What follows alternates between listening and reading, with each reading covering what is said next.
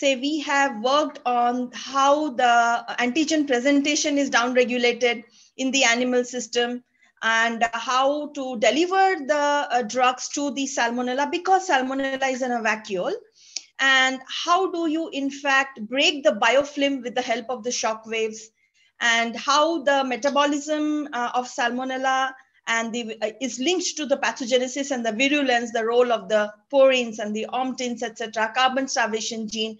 A lot of my young colleagues have worked on it and working on it.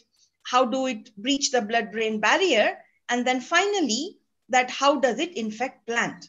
Now, the plant salmonella infection is very novel, and we will discuss a lot of these interactions in the slide to come.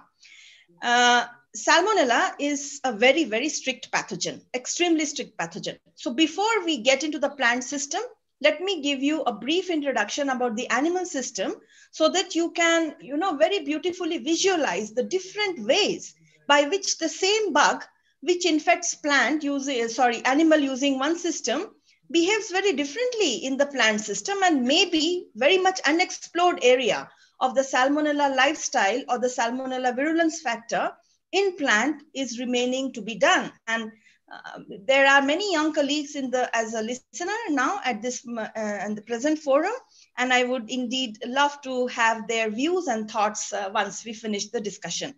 You are also very much, encouraged to ask questions in between. But if you cannot, please write it down, and we will have a wonderful discussion session. So let us begin with how does it actually infect the human.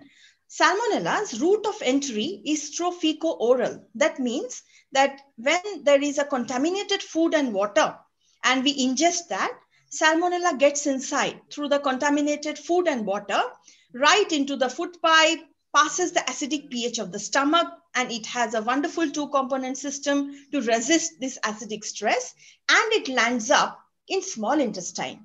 Now in the small intestine, which is made up of the intestinal enterocytes and the lining of these so-called enterocytes, there are these very beautiful cells. The ontogeny is not very well known. They are known as the M cells. Now, the M cells constitute just 0.01% of the entire enterocyte lining. And we still do not know that what are the cues for the M cells to be developed. Are the M cells differentiated from these enterocytes upon the bacterial cue, or they are already there? There is a lot of research which is still going on, though it is a 3 to 4 year decade research, but the mystery of the M cell is unresolved. But what these M cells do is that they take up the pathogen from the surface, and they sample the pathogen, and there is a process of transcytosis. That means from the site of the exposed environment, that is from the luminal side, it is going all the way down into the intestine. Now this intestine, lamina propria layer, is the layer where you have lot of these immune cells like T cells, B cells, macrophages, dendritic cells. And this process of entry from the M cells, external environment, all the way down into the internal. Hello, any question? Okay, no, fine. So all the way down into the internal environment and is captured by the macrophages and the dendritic cells should have actually killed the pathogen, but they don't, because Salmonella is very clever. They stay within this pathogen in a vacuole. This is known as a Salmonella containing vacuole, a very famous niche, well-studied niche in the animal system. And we will know that how we are still trying to understand that whether the same kind of niche exists in the plant, but we do not know yet. I don't think so. We will discuss this further. So within the vacuole, and vacuole is the most important niche of the Salmonella, they beautifully evade all the strategies, and then they spread from here. See, for example, if you see this is nothing but the green bacteria, and which is covered with your Salmonella containing vacuole. Hello? Okay, I think there's some background noise. Fine, no issues. So now this is how it is happening in the animal system. So I think this is very clear in your mind that we ingest it through contaminated food and water. So indeed, if your tomato and our cucumber or our cabbage is contaminated, we are going to land up in the similar way, and our bacteria will be sampled. If it is a non-typhoidal serovar, then they will be killed here. But if it is a typhoidal serovar, we have a big issue. It will become disseminated, and the disseminated and cause typhoid fever. So now let us understand that what is the source of salmonella infection. Salmonella infection source can be many. It can come from the dairy products. The dairy products are a very predominant source of the salmonella infection. It can come from the processed plant products, which are processed in the plants, and chocolate processing is one of the nightmare for Cadbury Industries, when Cadbury was completely once upon a time shut down for a couple of months, because their entire chocolate production was contaminated with salmonella. And poultry. Definitely poultry is one of the major important source of the contamination. And the poultry, the birds, they are contaminated, they are infected with Salmonella gallinarum and Salmonella pullorum, the two most important causative agent of fowl typhoid. It is known as a fowl typhoid. It is very deadly because these fowl or the poultry, the birds, they just die. And there is actually no looking back. So a lot of research on the vaccine development of Salmonella pullorum and Salmonella gallinarum too. But what is the major threat of Salmonella is all these food industries that they face. And that is the reason that Salmonella is in the top of the list for the agriculture and the food sector. And there has to be a way to make sure that the product is contamination, Salmonella free. If that is there, then it passes all the regulatory acts. So it is indeed one of the most important pathogen.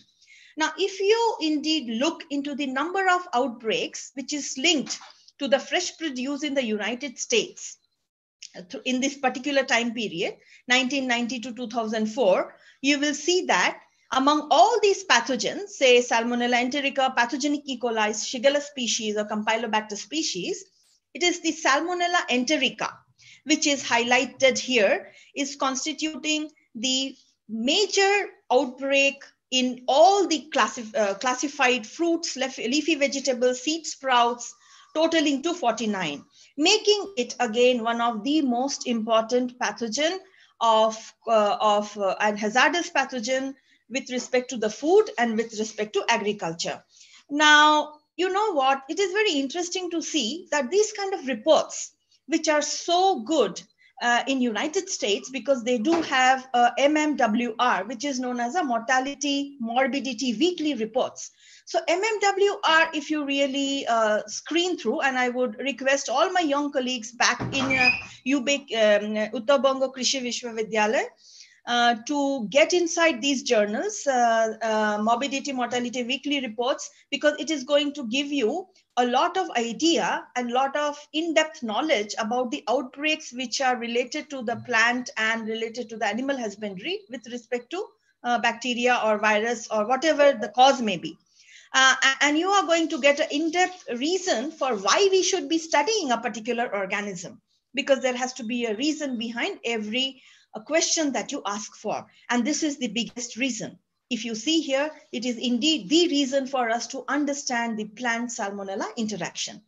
In India, unfortunately, we do not have at all a surveillance mechanism, and we even do not care. It's just that when our research started kicking in with the help of all the news reporters, everything became now visible, and the farmers are showing a lot of interest in understanding how they get rid of this salmonella infection and in their own produce.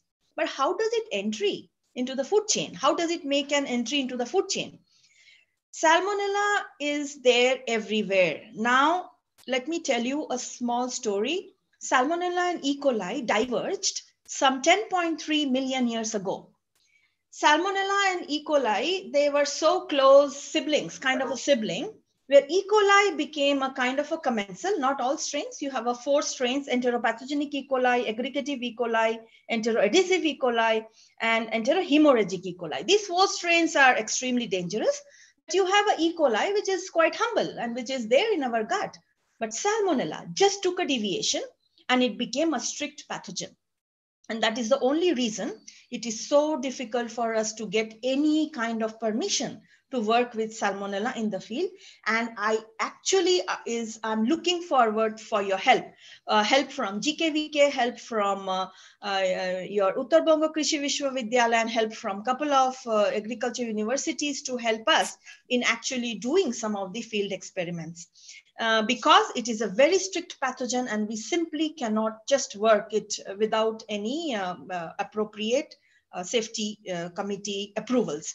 Now, post-harvest contaminations in the food industries or contaminated water and asymptomatic carriers, they are quite well known. So these are all the post-harvest contamination entry into the food chain.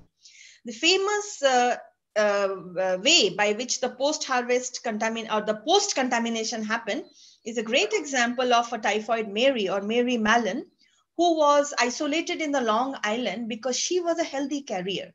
There is a wonderful story of Mary Mallon and how she was isolated and how she was, taken up by the authorities. And when they figured out that she did not show symptoms at all, but she had spread this typhoid fever through her cooking in many, many families, including royal families. And the germs were just hidden behind her nails. So hand wash, advocating hand wash is very important. And that is how Salmonella had spread through her cooking. She was isolated, then she changed her name, she became a washerwoman, but cooking was her passion. So she did not leave cooking, she came back, she again infected many individuals. So this is how the Salmonella had spread in the post-harvest way, nothing to do with through food, but it is coming from somewhere else. Either the water is contaminated because it comes from the sewage, sewage is not treated and it gets inside the field, or a person himself or herself is contaminated who is cooking the food for you. Now, this is quite well known and we know about the post-harvest contamination. Now, the pre-harvest contamination, that means from where is it actually coming? Contaminated irrigation water is one of the major sources, though we do not have a very direct evidence to figure out, at least in India, and have a way or a detection system to figure out that whether my water is contaminated, what water I'm using for irrigation, is it contaminated with Salmonella? Do I have a very good sensor to figure out whether my irrigation water contains Salmonella? So, but it is a big source of irrigation water is a big source of contamination. Insect vectors, it looks like that certain insects, they kind of carry the Salmonella, they brush it along with them. And when they graze or when they come in contact with the plant, they leave the Salmonella, because Salmonella is an amazing opportunistic creature which can take help of anything, any opening, and it gets inside. And also many of these animal-based manure, which can contain Salmonella. Salmonella Dublin, which infects cows. And if the manure, cow manure or the cow dung is used as a manure without knowing that what is the burden of the Salmonella, that can also contribute. So many of these pre-harvest contamination can come from these insects or the water or animal-based manure. And as I told you, that there is absolutely no way to understand whether our system is contaminated, because nobody is paying interest into developing a sensor or developing a very strict strategy, control strategy, or the control measures to understand the presence of Salmonella. Now, Salmonella is a BSL-2 pathogen. What is BSL-2? It is a biosafety lab 2. So you have a BSL-1, BSL-2, and the BSL-3. BSL-3 means that you cannot work without certain very strict procedures and negative air pressure. BSL-3 is a very different lab. Now, Salmonella contains 2,700 serovars, more than 2,700 serovars, and the serovars are going on, getting into the chain, one after the other. As and when they discovered, they add it up. If you grow Salmonella typhi, now there are only two specific serovar which infects human, which causes systemic typhoid fever, is Salmonella typhi and Salmonella paratyphi. Now, all the Salmonella serovars are BSL-2 pathogen if they are grown in a limited quantity. Salmonella typhi becomes a BSL-3 pathogen if somebody wants to grow it in more than 10 to 20 liters. So that becomes a BSL-3 pathogen. Otherwise, Salmonella remains a BSL-2 pathogen. And that is the only reason that why working with Salmonella is a very big kind of, not a threat, I would say, but a huge amount of cautionary precautions needs to be taken. So the lab developed. So when Kapudeep joined the lab, we were working and having all the precautionary measures in place about our animal system. But when he joined and when we started to wanted to work with the plant system, he had to develop everything from the scratch, develop the standard operating procedures, which was then taken all the way through, developed in 2014, taken all the way through 2017 to get its approval when we wanted to work really in the greenhouse, the pot experiment. So you can imagine the time scale that it takes to develop a very authentic and very foolproof system to work with Salmonella, and for that matter, any of the pathogens which belong to the category of strict pathogens. Because the lab safety is the most important part here. The risk is involved because it's a foodborne human pathogen. So the bigger risk is involved here. And the resources that you need to get, the BSL-2 cabinet, all the gloves, the lab coat, the closed-toe shoes. So all these resources needs to be in the place, and the very strict protocol for disposal. It is just not something that we should be, doing it. For that matter, even with E. coli, that culture the bacteria and throw it in the sink. That is just not acceptable, and it is a big threat to our system.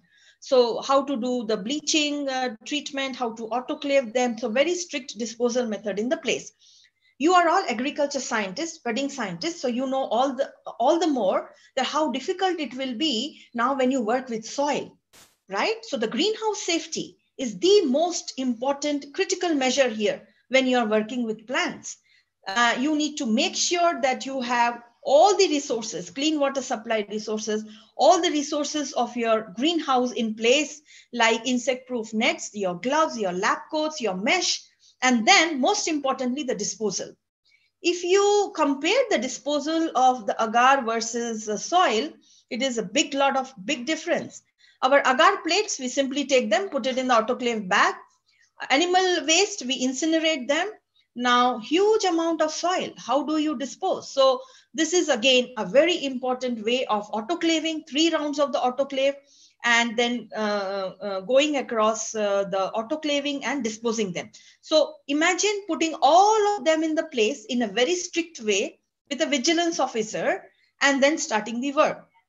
After all these, we still do not have a piece of a land where we can in fact do our experiments. And very soon, our group with Professor Utpalnath and Professor Natraj, etc., we are trying to get this approval done, and the greenhouse, additional greenhouse has been approved in our own department, and I am really hoping and looking forward to expand this entire process. So why did I spend a bit of time here? For all of you to understand that this is a time-taking process. So kindly pay attention if you are really indeed going to make up the lab in your own facility. Now, understanding now the pattern of colonization. What happened when I myself started my work, I was a Humboldt fellow with Professor Michael Hensel. So during that time, the Salmonella secretion system type 1, the SPY1 encoded by pathogenicity island 1 was very well known. It's very beautiful. It just looks like a needle and everybody worked on it. But there is a second secretion system, which is encoded by pathogenicity island 2. And nobody was even interested. But this pathogenicity island, the most pathogenicity island, which is encoded by pathogenicity island 2. So I started working on it and I figured out that this is indeed this pathogenicity island. The needle is not pretty, it is kind of a disorganized needle, but you see here that how beautifully the effector proteins, this beaded structure, what you see are the effector proteins which are getting all the way from the bacterial cytosol onto the host system. Now this is the in vitro system, but we have also evidence for the in vivo. That means within the cell. Now, animal cell and plant cell, again, a very big difference in the cell architecture.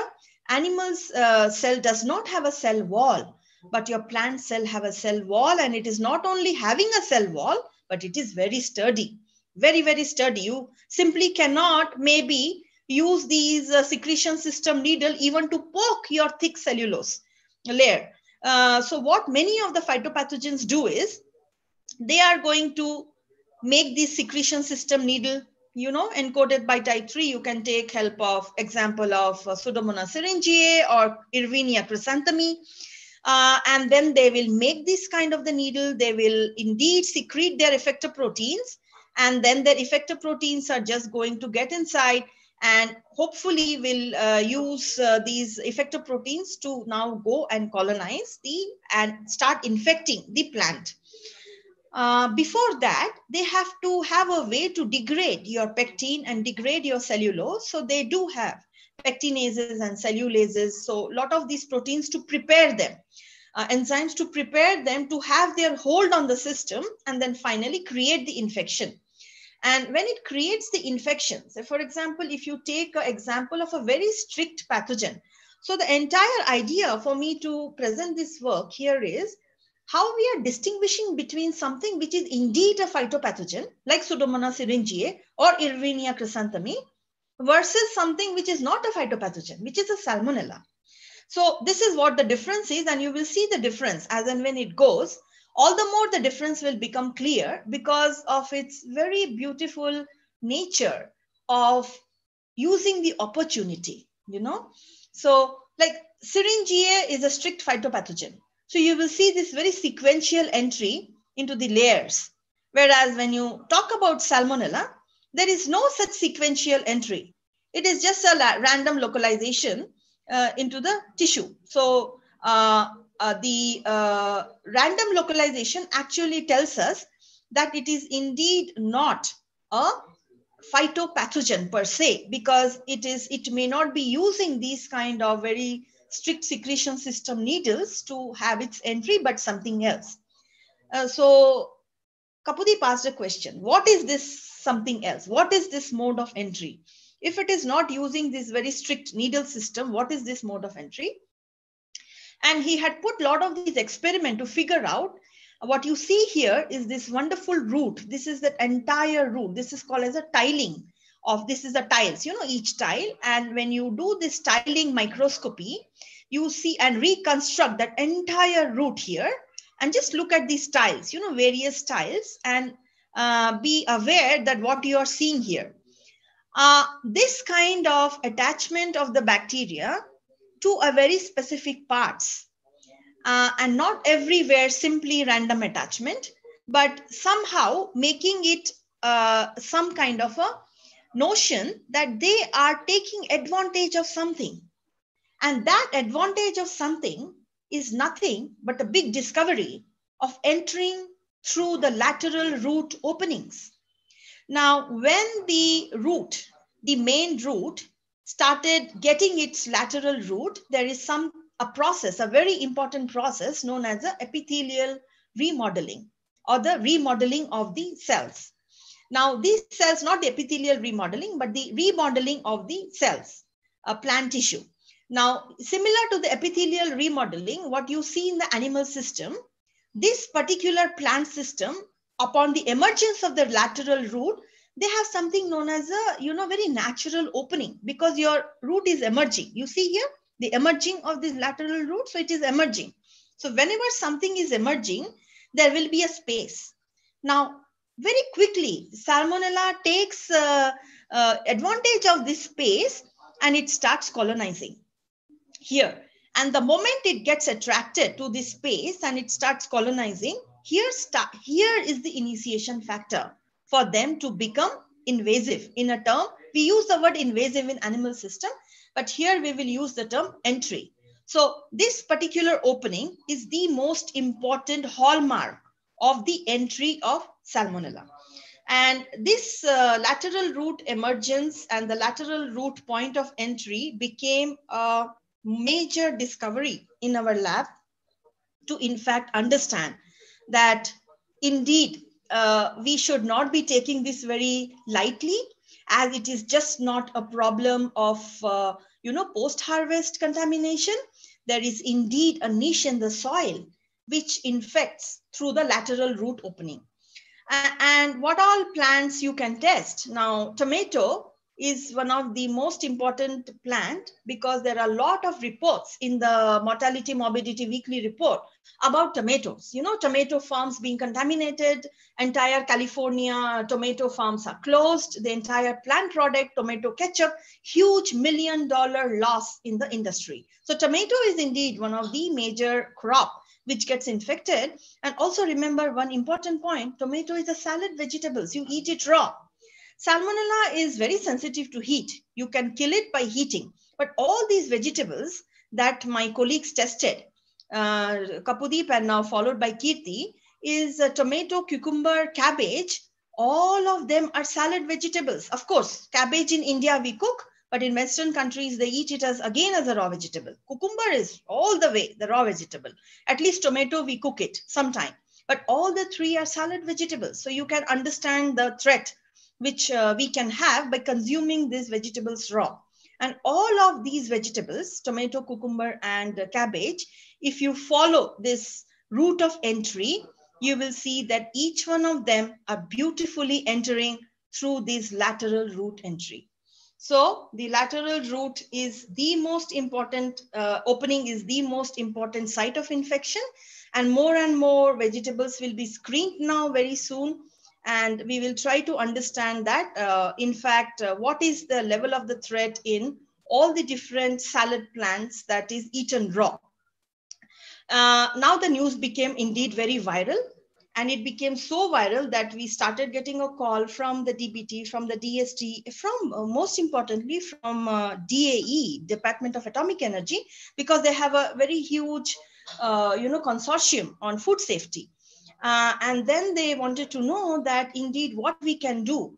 One of the very important, apart from Hindu and many other, Times of India, one very important news which is very close to my heart because it really helped the farmers, are the Rajasthan Patrika, because Rajasthan Patrika is in Hindi, and this particular Rajasthan Patrika was spread across in the belt of Rajasthan and Madhya Pradesh, and indeed all these farmers, they have read it, and you will not believe the news reporter who is still in touch with me, who always wants to know what is happening in the field, because he told me one thing, that your all discoveries are making a very big difference in the way our farmers are looking at planting the crops.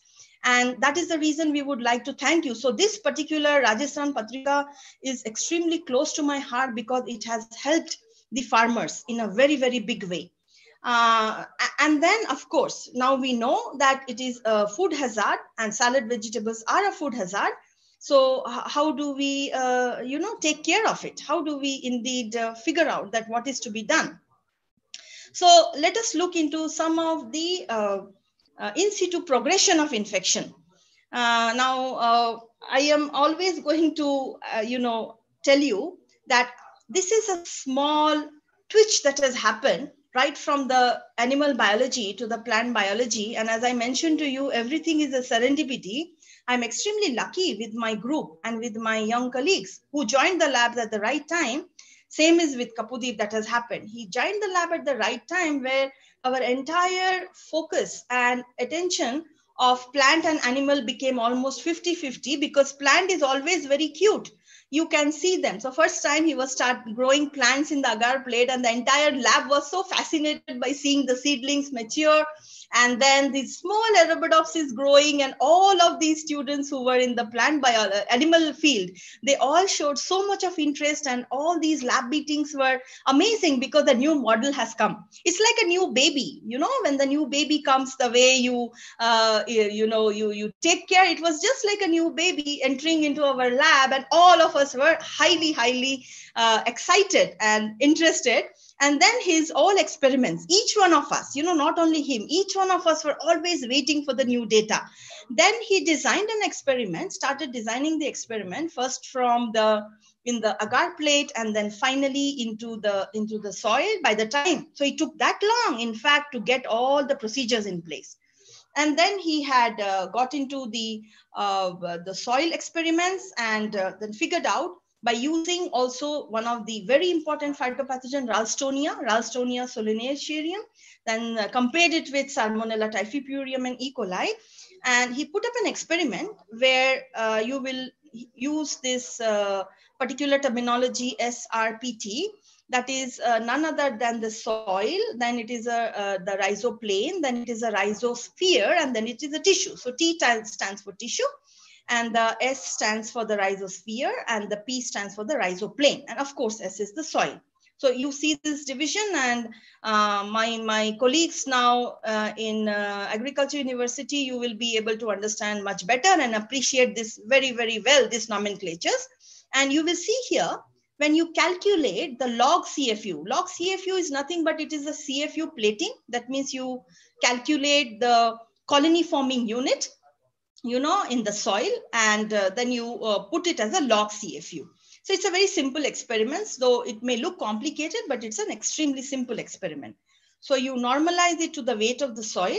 And then when you see here, the Ralstonia, which is indeed a very important phytopathogen, and the CFU, if you compare, the CFU is always quite high in everywhere.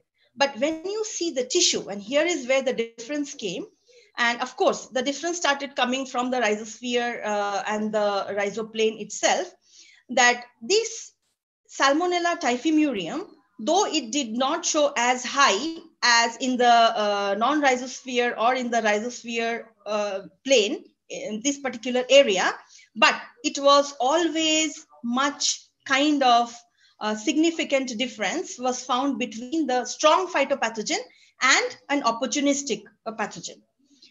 There was no difference between the E. coli and Salmonella in these two non-rhizosphere and rhizosphere.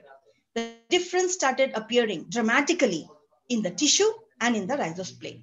Now, this dramatic difference between the E. coli and Salmonella made us to think that indeed Salmonella is an opportunistic pathogen.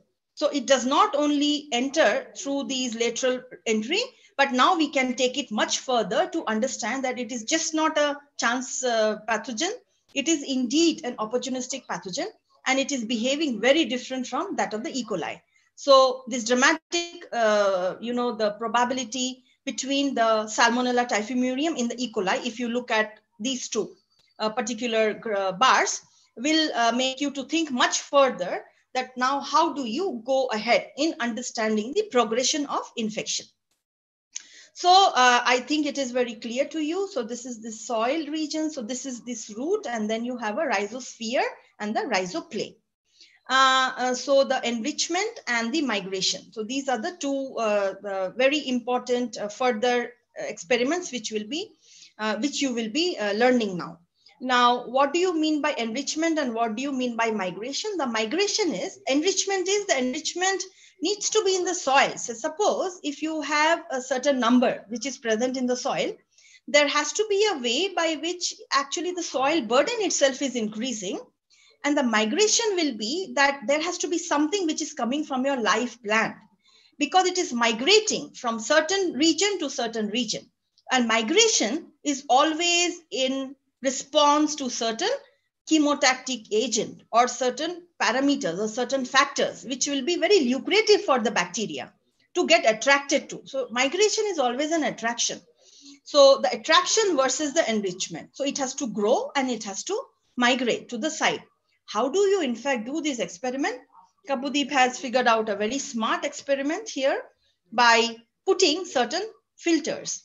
Now 6 micron filter is quite big for the bacteria to migrate and also the root exudates to get across. But if you put a 0.2 micron filter, the 0.2 micron filter will not allow your bacteria to go anywhere from the outer circle to the inner circle, because the bacterial size is roughly around 1.2 micron to 0.821 micron. So it will not allow. But the root exudates, small molecules, no problem. They will get inside. But when you have no membrane, that means you replace any of this membrane with a cellophane paper or any other paper, then nothing can grow. Okay, so this is the entire nice experiment where you separate out your region and demarcate it, very, very beautiful demarcation. And then you start asking a question that your soil is having your salmonella now. If it is getting enriched, then if you have the root exudate, will it now start migrating, right? So it's a very beautiful, clean experiment which had answered many of the very important questions. And what are the strains that are used? It is a wild type Salmonella strain, Salmonella typhimurium. And then you use certain knockout. Now this knockout, fly-C, don't get perturbed by all the terminologies. If you are more interested, I am very, very happy to take few classes for you, or just have a nice interactive sessions to make you understand about the entire genetics of Salmonella. Now fly-C is a gene which codes for flagellin protein, okay? And FLJB is one of the so-called master regulators in that entire flagellin secretion operon. Now, flagella is also secreted by a kind of type 3 secretion system, which is a flagellar secretion system. So if you have a mutation, so we make mutant in the Salmonella, also quite easy to make. So these two strains were used to understand that if you have fly-C, what happens? If you do not have this flagellin, what happens in the system? What happened is that if you indeed look for all these CFU. So again, it is the calculation of the CFU here, and the calculation of the CFU. First you look here, look at this particular graph. Calculation of the CFU per gram of the potting mixture. Now the potting mixture, you will have all these certain ratios of your vermiculite, perlite, manure, etc., etc. And then you can put up your own controls and your own experiments, and you will see that the CFU of the potting mixture without the membrane, it is indeed very, very high. But when you put the polythene sheet or the 0.2 micron membrane, then slowly the CFU almost is nil, because nothing can migrate. And the 0.2 and the 6 micron, you have this very beautifully. So this shows very nicely that indeed it is migrating. Now, is the migrating happening due to what reason? Is it some kind of the factors in the soil which is making them to migrate? Like, you know, like an insect slowly crawling and migrating? Or it is indeed certain attractive factors which are coming from the root exudates, which are making them to migrate? Now, if you look into this wild type, it's extremely clear that when you have these migration of your bacteria, when you are trying to understand the migration of the bacteria, without plant, in this particular graph where I'm pointing, the bar where I'm pointing here, without plant, there is no migration, which means that the root exudates in the third one is the major cause of these migrations, or with plant. So with plants, the migration is excellent, and with root exudates, the migration is excellent, which again proves that it is indeed certain attractive molecules which are there in the root exudates, pure root exudates, which are also produced by the plant. So plant is your very important control here, and it is allowing the bacteria to beautifully migrate. And when you have, this is just a mock where you definitely do not see any migration, and a positive control of 0.1% glucose, because this is a beautiful attractive agent for most of the bacteria to migrate. So the CFU of the inner, the ratio of the CFU of the inner to the CFU of the outer, you should see this very wonderfully demonstrated by the wild type Salmonella.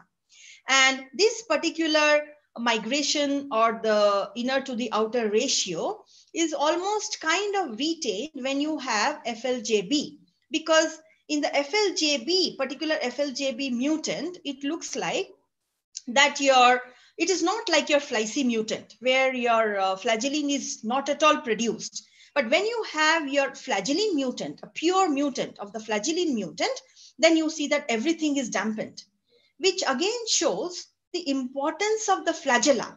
So just try to capture this in the mind. It is an interplay between the root exudates and the flagella. This interplay from the host and from the pathogen is something which is very interesting to study. So the host and the pathogen plays, both of them, they are playing an equal role in attracting the bacteria towards itself. And when you have the double knockout, indeed, it is true. So flagellin is the most important molecule. So it is migrating. It is migrating, and the flagellin is the important, protein or important component which is playing a role in the migration. So far, so good. It is definitely migrating, and the flagellar mediated motility is indeed very important for the soil. Now, the question is that does it even adhere to the soil particles? Salmonella, let me tell you, is a fascinating bug. I am a person of microbiology expertise, and my love for the Salmonella is not because it is living in a vacuole, by the way, but because it is so intelligent. So are other pathogens too, but it takes care of everything that comes to it.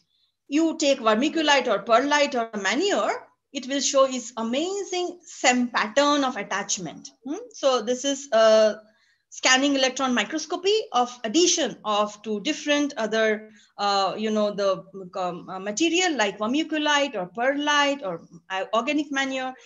But of course the organic manure gives it a amazing site of attachment and maybe enrichment looks like, because if you indeed look into the log CFU per gram of the soil, and if you start using a variable of either keeping the perlite as a variable or vermiculite as a variable or organic matter as a variable, keeping others constant, you will see that the organic matter, when you vary, you have an amazing enrichment or the amazing proliferation, or the log CFU per gram of the soil increases, showing that organic matter is not only giving it a site for addition, but also a very good source for them. Their life, their proliferative life is very, very well intact in organic manure. So the use of organic manure, again, in our agriculture field, which is giving it a hold and a substratum for the Salmonella and maybe other pathogens, is also one of the factor for enriching them. So the organic manure should be indeed free of Salmonella so that no further enrichment can happen. But that's a different questions that here we are talking about few grams of soil. You will, agriculture scientists may laugh at me saying, what are you talking? We are talking about acres and acres. You give us a strategy to figure out in these acres and thousands of acres of land, how do we go about?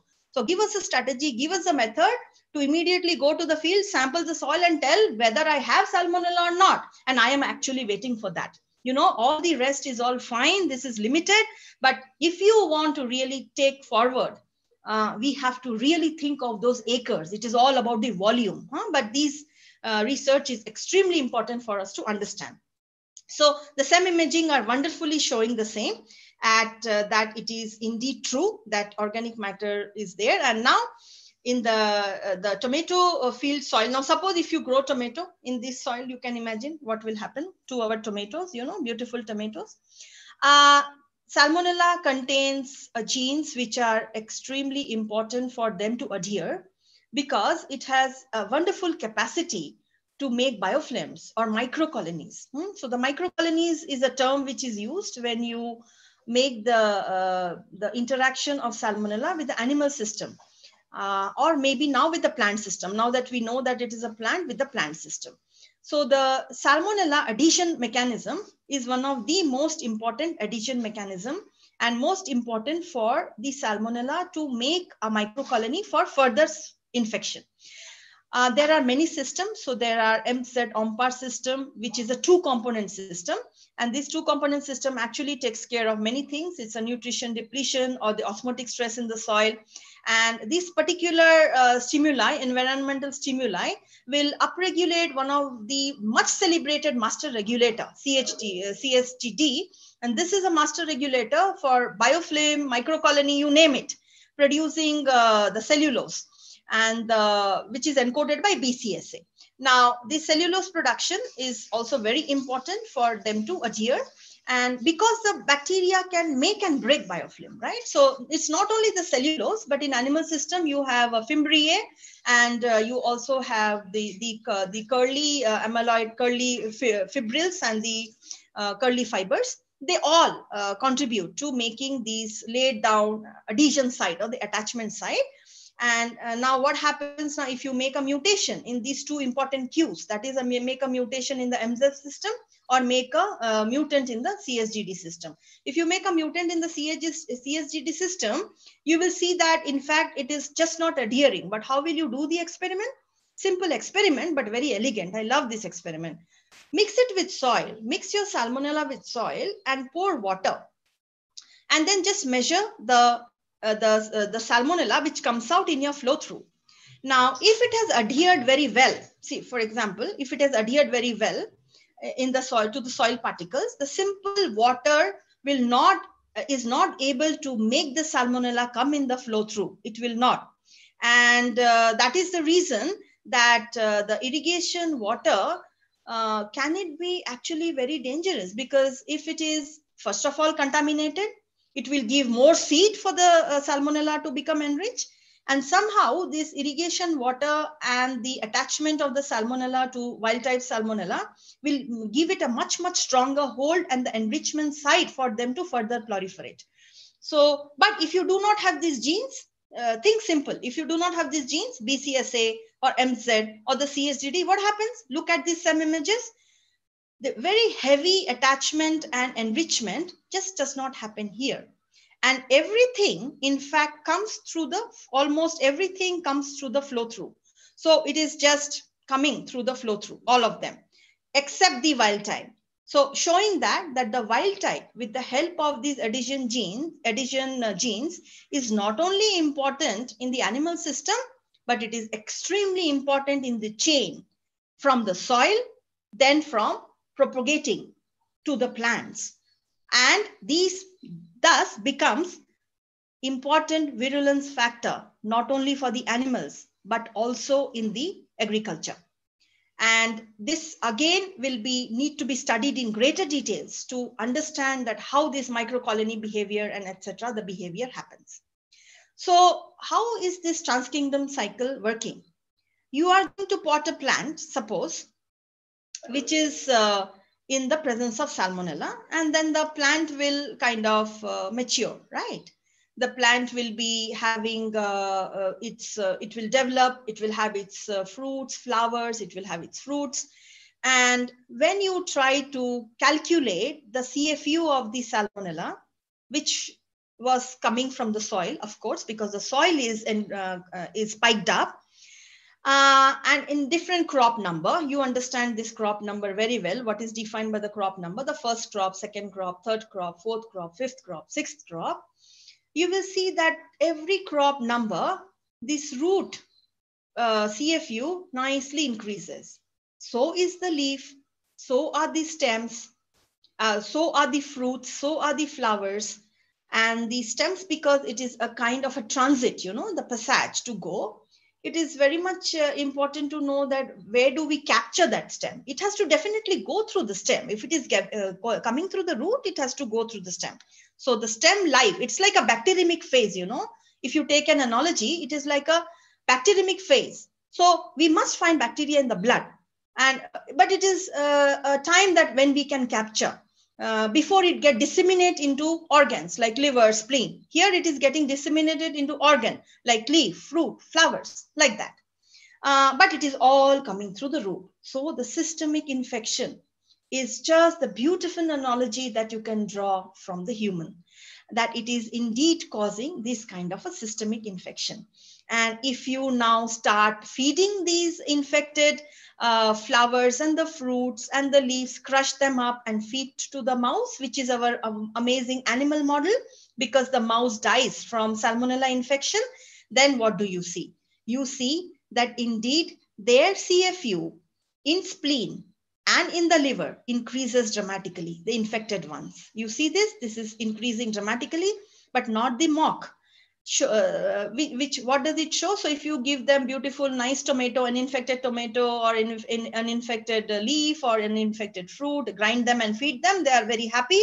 But if you give them those infected tissues, you see that the establishment of the infection is setting in, showing that if now field rat eat your contaminated fruit, they are going to harbor them. And not only they will harbor, but they will disseminate it into their distant organ like spleen or the liver. And also they will shed it in the fecal pellet. Now, the fecal pellet is the source of reservoir for the infection next round and a source of enrichment, because the fecal pellets are now getting mixed with the soil. And more you started mixing this fecal pellet, more and more becomes the enrichment. Now, just think of all of these small lab scale experiments. You think in your acres land. How is it going to get amplified? And this amplification is coming from here. Is it coming from a lot of these field animals which are feeding on our contaminated fruit? Their feces are getting mixed up with the soil, and then it is again going, the cycle is going on. And no doubt that it is all going very stealthy because the crops looks very good. Now, if you really look into this infected, the CFU, the roots, they have the very, very high CFU per fresh weight, the leaves too, and the fruits too. But there must be, now looks like there is a second line of thought, that there must be a way by which the plant immunity is kind of a triggered. You see the root is the highest. Of course, it's entering through the lateral roots, but by the time it reaches the fruits, and maybe it is the CFU indeed is dropping, but it does not mean that it is clear. This much amount may be good enough to make anybody sick. But the question here is there a way by which we can understand that how the plant triggered immunity? In fact, now it's taking care, because the host defense system will kick in. That we need to understand from the host point of view. And how is it kicking in? And is that the reason that you do get, less burden in your leaves and in the fruit? And of course, there are a lot of experiments to be done to understand this particular concept. So now from the oral route of infection, that means if you feed them the fecal, the plant, so the plants are potted into your contaminated soil, and then you feed orally those fruits to the animal, and the fecal matters which the animal is shedding contains the bacteria, which goes again into the soil, and this cycle continues and continues. So the transkingdom cycle is indeed very fascinating. It is just that it was a matter of thought. It may be happening from ages together, and that is how everything got so much, kind of accounted for. But we did not know the mechanism, and now we definitely know the mechanism. Now that we know the mechanism, can we indeed break the cycle? That is the important part. Can we indeed break the cycle? So there may be many eco-friendly measures to break the cycle.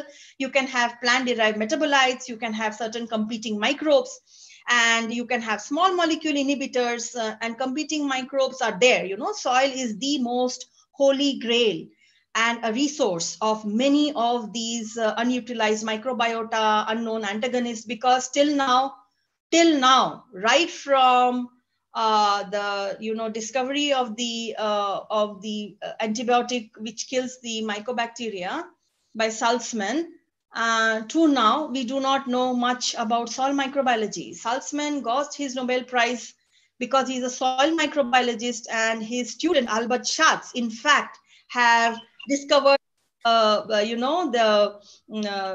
antibiotic. But anyway, it went to him. But they are all soil microbiologists. So soil is your golden sample in your hand, but we don't know much about the soil. Sorry to say that, we just does not understand much about the soil. So these are many ways, but one of the way is utilization of the resistant plant in the cropping system, because this was a very intelligent idea, and these ideas will take a lot of time, but this somehow worked very well. Now, what was that intelligent idea and how it came across is that when Kapudeep was working and looking at all the salad vegetables, and among the salad vegetables, cucumber, cabbage, cauliflower, coriander, carrot, beetroot. Now, beetroot, is a very nice salad vegetable.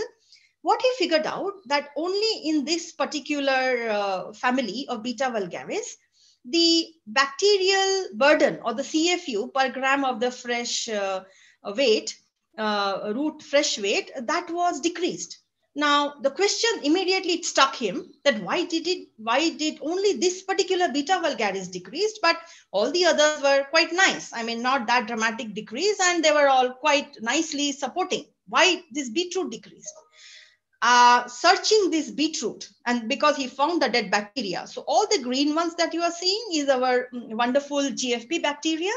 And the yellow one here is the dead bacteria, because the dead bacteria is going to take up the PI stain also, and then they will appear as yellow. So he saw the yellow bacteria, so much of yellow bacteria in the beetroot, and immediately it struck him that what is it in the beetroot now? Here the research began.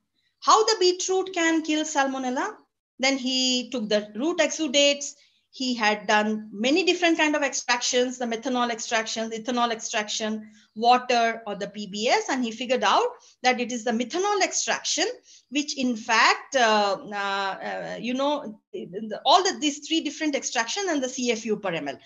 Methanol and the ethanol extractions somehow kind of either destroyed or did not retain the activity. But the water extraction amazingly retained the killing activity of salmonella. And so the water extraction, or the water exudate, root exudate in the water is the most important substratum or the sample for us now to further understand that what is it. And I think the research will go on and on to understand that what is it in these water extraction which is killing the salmonella. Now that you know, with all these experiments, what is the smartest way and the quickest way to answer and have a strategy of controlling them? That is none other than first culturing. Now you see here that if you have the salmonella grown in the presence of X-fold or the increasing fold of the beetroot extract, you will see that indeed there is a decrease in the burden of salmonella, showing that the beetroot extract, the root exudates, definitely have something to do with the anti-salmonella activity. Now, is it an anti-salmonella activity, or is it, taking a toll on all the other population? That is very important, right? Because you are all agriculture scientists sitting there and you will question me. It's great that you're doing it, but what happens to our beneficial organism? If you're killing them, then why we have to plant them, co-plant them? But you will also not shout at me, because you will also would like to culture the beetroot, right? Because beetroot is one of the very important crop. So what can be the one which can be used? There can be many ways. There is a mixed cropping, intercropping, and the biocontrol plants. All these three categories, we call them as a co-transplantation, because you are putting both these crops together, And when you say crop rotation, it is a solo transplantation.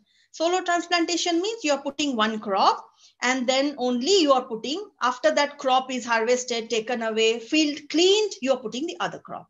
But co-transplantations, you can have mixed cropping. In between, you can have intercropping, one row of each, or you can have a biocontrol plant. That means you are using that plant only as a control. Now, if you see here, 2 tomatoes or a tomato with a beetroot, or 2 beetroot and only a fallow. So this is the experimental setup. And if you really look over a period of time, the log CFU per gram of soil, total log CFU, it is nothing to do with salmonella here. It is the CFU of everything per gram of soil.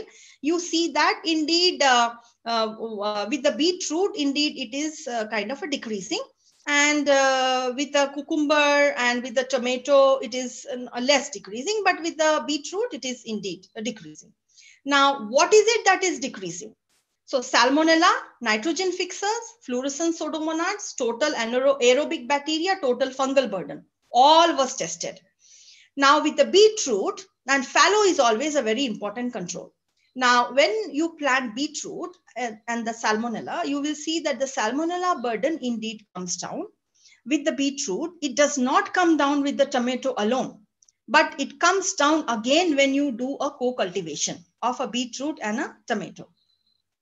But the nitrogen fixers, so it is extremely important, because the nitrogen fixers are the most important organisms that are there in your soil. The nitrogen fixers somehow are just not getting hampered. So it is a very, very good news that beetroot is not bringing down the nitrogen fixers.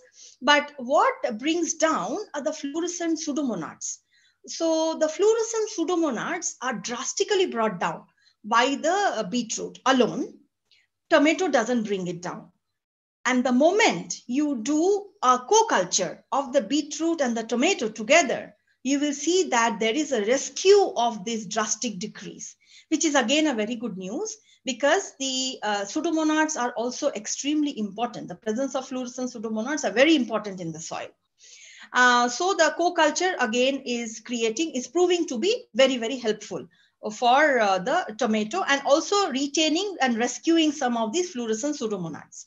Now the total aerobic bacteria, also if you see that it is bringing down a bit, it is brought down a bit by the beetroot. That means looks like beetroot does have a detrimental effect on this, not only on the pathogen Salmonella, but also on the important soil microbe like fluorescent pseudomonads, and the total aerobic bacterial count comes down. But tomato does not.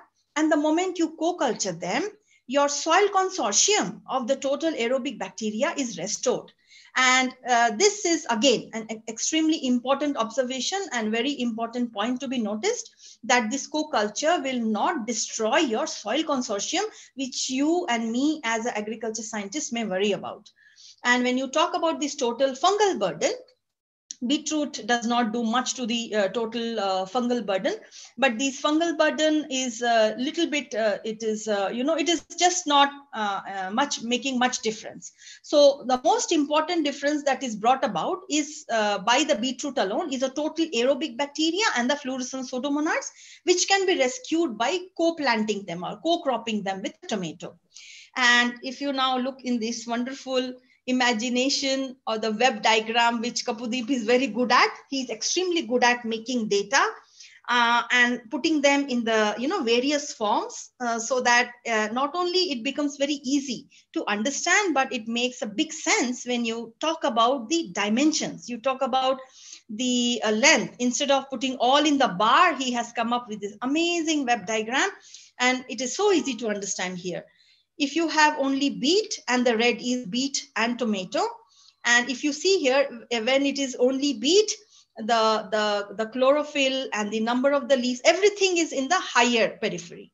And when you have beet plus tomato, for the beet itself, the petiole length and the yield and the leaf area and the number of leaves, everything is decreased for the beet. Yeah. So you don't think about tomato now, you only think about the beet. So beet alone is amazing, but when you have beet plus tomato, the productivity of the beet is going down.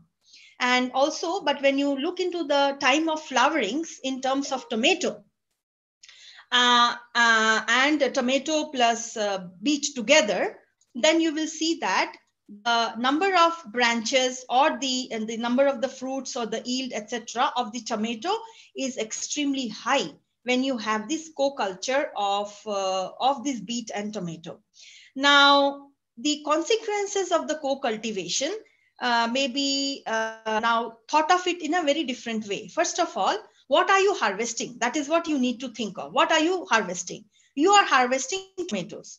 So you are not harvesting beet here. You are harvesting tomatoes, but you are using the beet as a biocontrol. So you don't have to worry about harvesting beet, because when you see, indeed, when it is solo transplantation, your beets are very big and very beautiful. But when it is there is a reduced size of the beet. There is also, the size, if you look into this chlorophyll content and if you look into the size of the leaf in co-transplantation or the length of the petiole, everything is decreased. There is no doubt in that. But you're not going to be worrying about the beet here. What are you going to really look forward are the tomatoes. Are your tomatoes getting benefited? Indeed, it is getting benefited.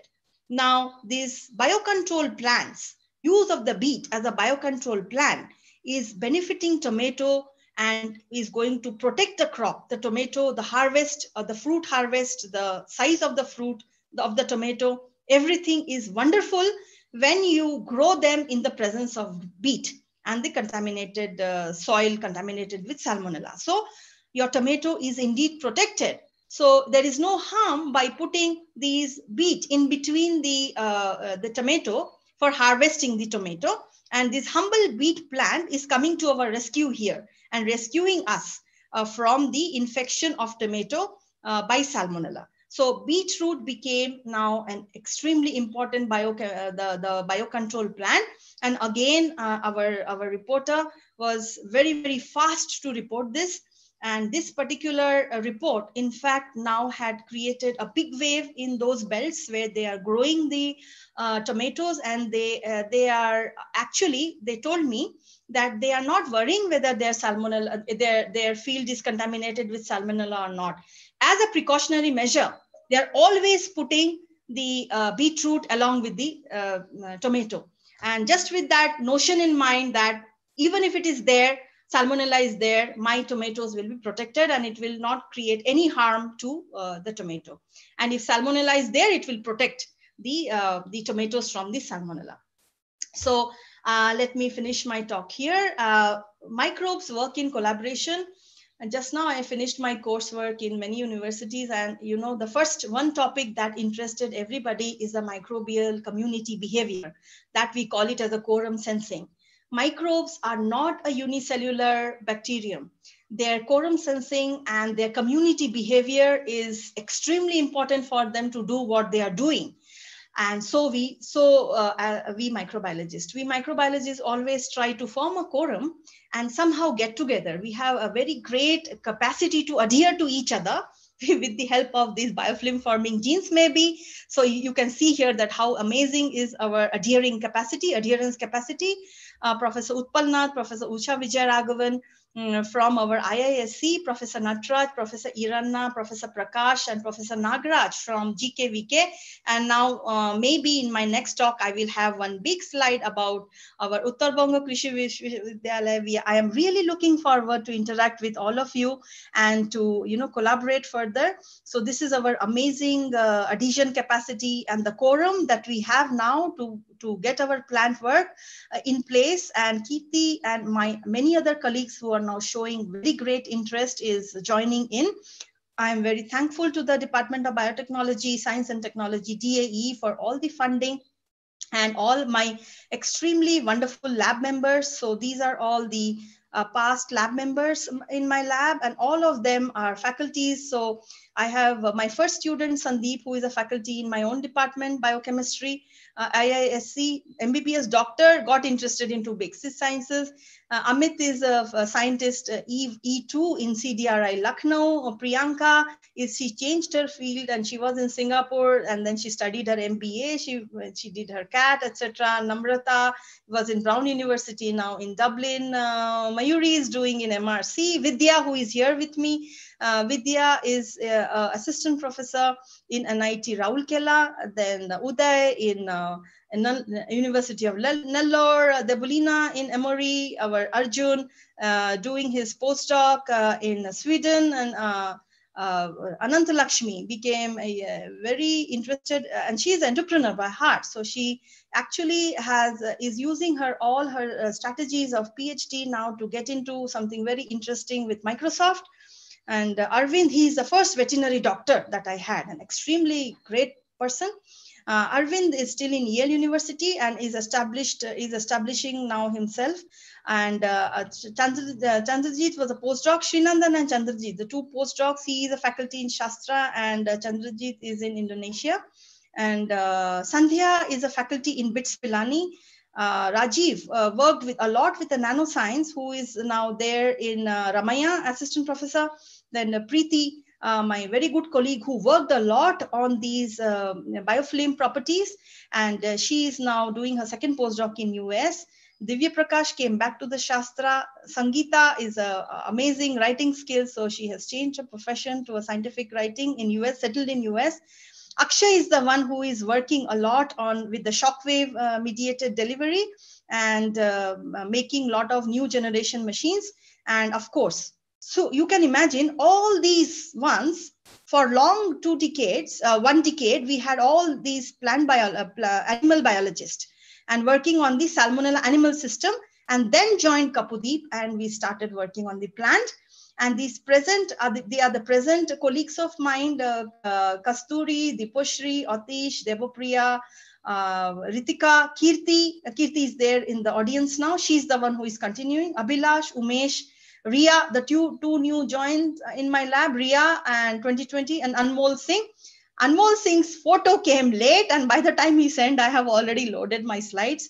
So Anmol, so these are my 2 new colleagues. and Kirti is the one who is going to, take the work forward. So I'm always extremely lucky to have my young colleagues who have been like a pillar, and with their very interesting ideas and very vibrant discussions that we have in the lab. The journey is extremely exciting. So thank you all for listening. And now I am open to question.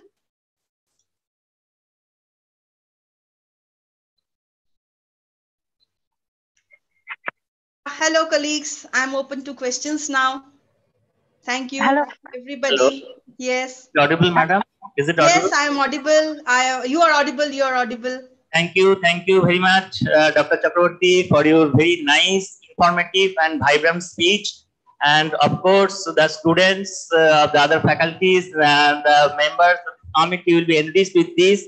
By this time, we have Dr. Chattopadhyay. He is basically a plant pathologist. So before entering into the student side, I like to hear sir's comments and to interact with you for the timing, sir. Sure. Thank you so much. Yes, actually, I'm looking forward for your help. Very important help, because you can understand my constraint. We have some constraint, though we have a great collaboration with Professor Natraj, Iranna, everybody in GKVK.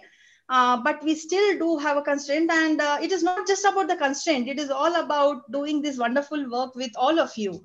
You're all very bright colleagues here, young minds.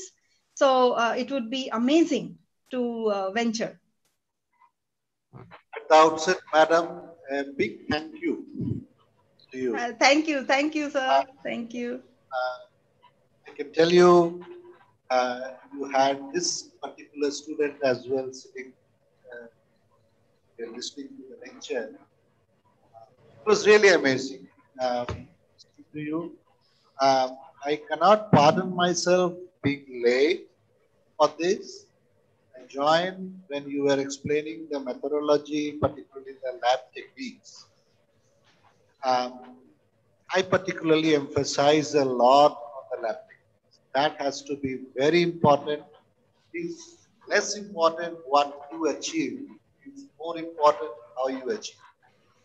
Methodology is extremely important, and that makes things more convincing for people who finally evaluate our and even the impact of our study. For that matter, it was gifted day for me. Earlier, I started the day managing, how we manage the crop residue burning, where also the microbes are extremely important in decomposing the crop residues. We were discussing on the lignocellulite microorganisms. And then when I entered here, again, it was extremely thrilling. I keenly look forward to your, joining us, because you are very close within Bangalore. And now having plucked Dr. Kapodeep out of your lab into and planted himself into UKV. At the outset, we are at this point of time looking at his establishing the lab and all the biosafety protocols in place, which are still to really take sound. I think Dr. Kapodeep is on the job already. And with your ample guidance, I believe you are also in touch with him. Why, we would be more interested, and it would also be interesting for you. You were just mentioning about Rajasthan, and I happen to have the experience of serving in Rajasthan for 10 years, almost 10 years. And I think why Rajasthan has made your story more important, and so will Kuch Bihar be, because both these places have a huge,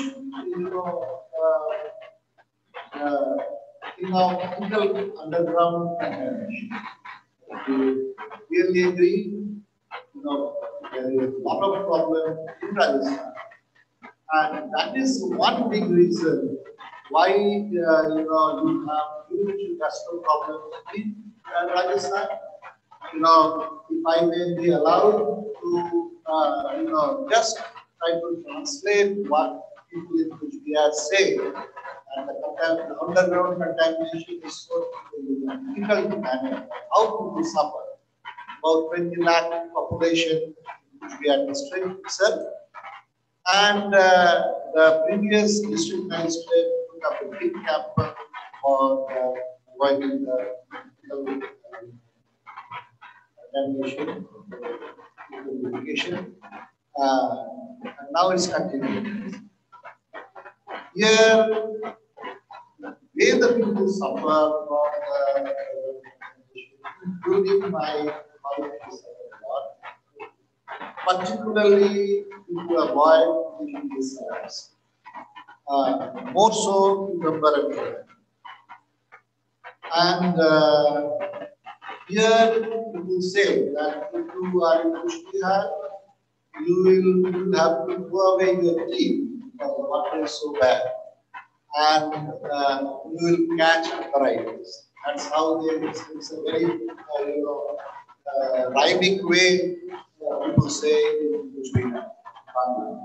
So I think you're joining hands with Kuchbihar and with Dr. Kapoor here and Kevin. It actually be a wonderful extension of the study that you are already doing and validating rather. Say that the ground regeneration is so difficult to manage.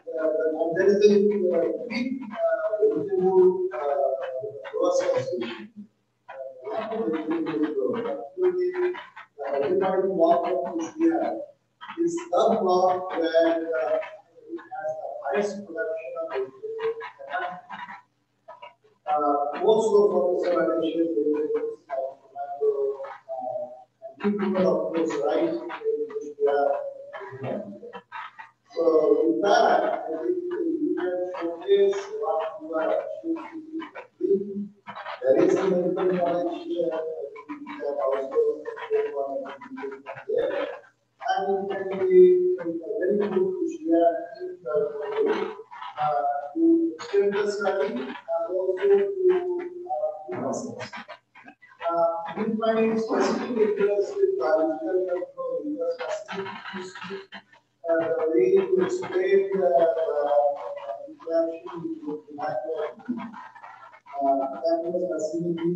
I like those papers. I think we have an audience of the story also visuality and so many others. We also be having a few comments. But it was very nice, and I really look forward not only for the research collaboration, but also, it is there. I don't know whether we have already done it, or if we have done it. I think it's there to have the next session,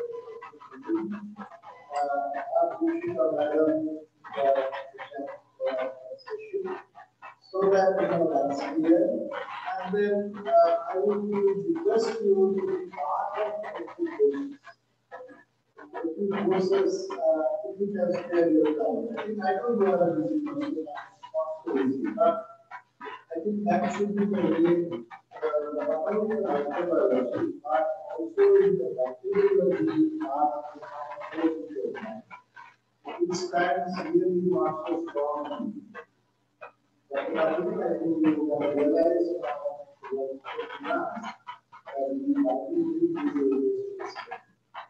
so I think we look forward for that. And whatever we can do together, we will be extremely happy.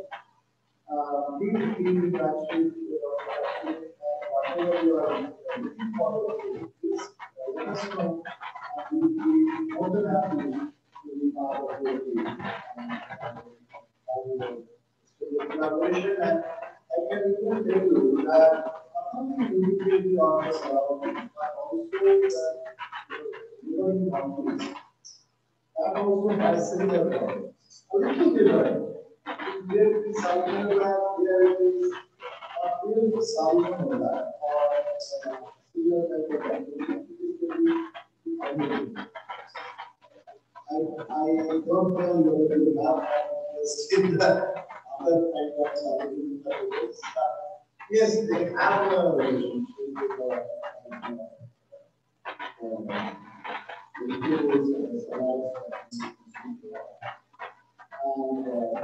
thank you so much about the time and the specific contribution report.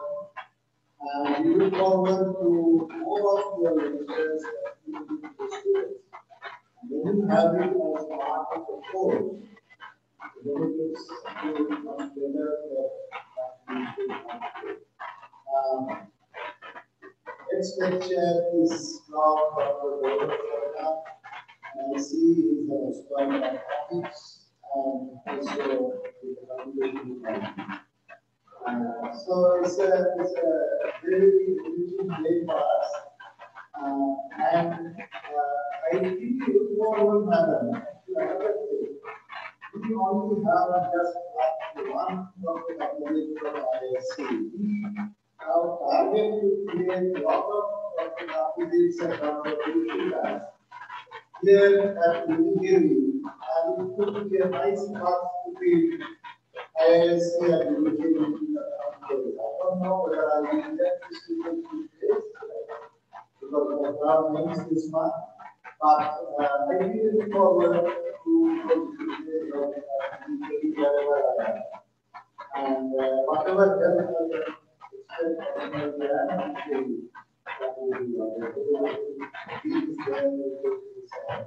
with that, once again, thank you,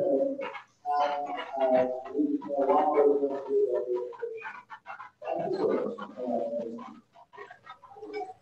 Thank you, Professor Chattopadhyay. I think that is indeed a very encouraging that, at the right time we all got connected together, because you can understand that what is the strength of, coming together is just like microbial strength of community behavior. So I strongly feel that it is a sense of coming together. And now I also feel very strongly that with all the inputs from you as agriculture scientist, you will be able to tell us that yes, indeed. See, we do a lot of basic research. We are using everything to understand the processes, the phenomena.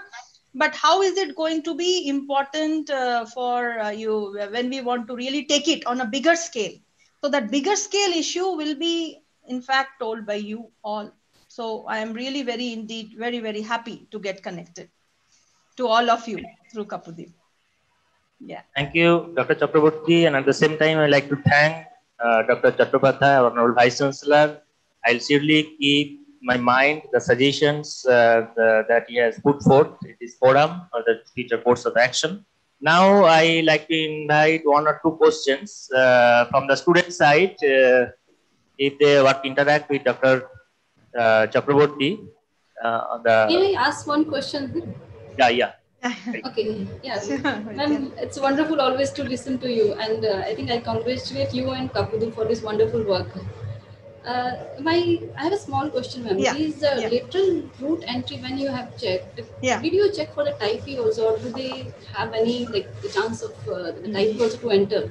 Oh yeah, actually Kapudeep was doing on typhi, and that is what was the first question. What we brought in mind, that you know very well. I mean, we have been all working together for long, that there is no model for typhi, right? So at least one tinge of hope that plant becomes a model for typhi, we are just it. So Kapudeep started. It does show chlorosis. Oh, Kapudeep, can you chip in here a little bit? Kapudeep has done that, and it has shown chlorosis. So, but it is not like typhimurium. Kapudeep, you can chip in here.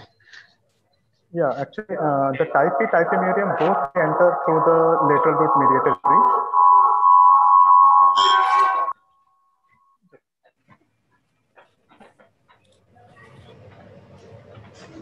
Hello? Yeah. Am I audible? Yeah. Actually, both these pathogen, typhi and typhimurium, they enter via the lateral root mediated entry. And as compared to this Typhimurium, Typhi causes less chlorosis, and the CFU is also less.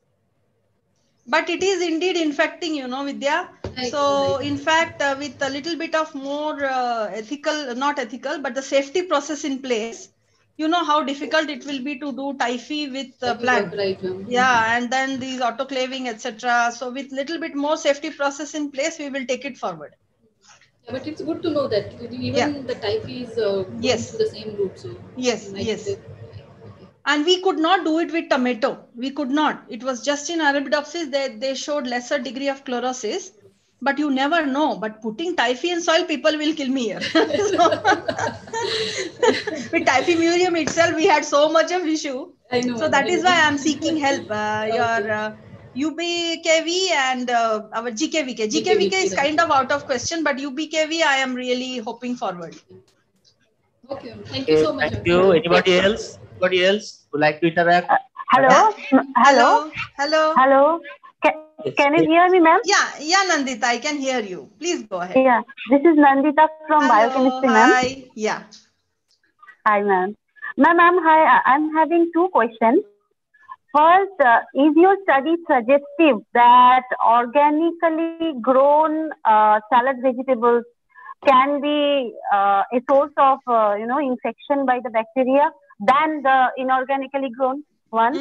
And This this is the first question, and because that raises a lot of concern, because yes. nowadays it is the era of organic vegetables. This is one question, and second is uh, is there any kind of study that has been done worldwide to identify any resistant source, like the screening of different cultivars, wild one, cultivated one, in tomato or in any other crop, where a source for salmonella resistance is been already identified or in place? This is the two questions I have. Because that can be done here, because we have a lot of vaccine for tomato as well as the other solanaceous crop like chili and others. So a screening of these cultivars for the source of resistance can be performed. That's why I'm putting forward the question. Thank you. Sure. Thank you, Nandita. Both questions are very important. I will answer one by one. So first question is whether your organically grown vegetables, they are more prone. I would actually, this is very important question, and I would say yes. Just because it is organic does not mean that it is free of everything. Good. Pesticide it can be free of, but not of these pathogens like Salmonella. Until and unless we know that the organic manure that is being used is in fact free of this pathogen. And till that time, I don't think that we should take them for granted and simply eat. Yeah, no. That is important question. And that is why we are into sensor making with one of our collaborating department in electronic systems and engineering. So that, it can be just, acres of land. I mean, you need to do is just put that soil sample or manure sample and machine should tell us that, yes, you have Salmonella there. And that's it. That is a need of the hour. So it is indeed, your first question is very valid. Second question is very important, and Kapudeep actually had started working on the cultivar. So he asked a question of cultivar and serovar. There are certain strains of Salmonella and certain cultivars of tomato which are resistant to Salmonella. So that work is in fact going on, and we will take it forward. Now, we have one student who joined from your institute as an integrated PhD student, Shom. So Shom is joining the lab for rotation.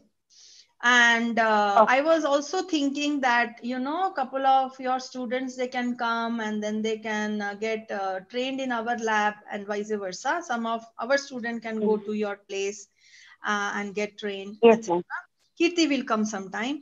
And so, yes, it is being started, and there is a very promising difference between the serovar cultivar story.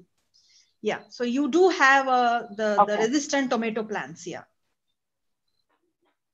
Yeah. So, is there any comparative study yet between the resistant and susceptible ones? No, I mean, not in, if not in India. No, I am not seeing them. I am not seeing them a really very solid literature or about these resistant. There are few coming up, you know. Some of these genetic mutant, maybe the plant mutant who are naturally resistant, but there is no indeed a very detailed study. In fact, Salmonella study, if you really look the literature, no, they're very sparse. It's like very artificial study. Take the leaf, put it, infect it through syringe infections, or in vitro, some kind of an organ infection, which are very far away from reality. So this is the work is very, very sparse. So that is why it is a very interesting to do. And it is very important economically, as well as if you look from the medical point of view, this is one of the most important pathogen. And that too, because of all these issues, Salmonella is classified as a bioterror 3 category now, not even bioterror 2 category. First of all, it was in bioterror 1, so they lifted it to the bioterror category 2 because it can cause bioterrorism, as it is now known to cross the blood-brain barrier, extraintestinal infections, arthritis, endocarditis, too many issues with Salmonella. So yes. Okay, thank you, Nandita. Thank you, ma'am. It was very nice listening from you after a long time. Thank you very much. Thank you, Nandita. Madam, now we are actually running short of time. Now I request Dr. Kapudi to summarize her lecture in short, and then we'll have the conclusion.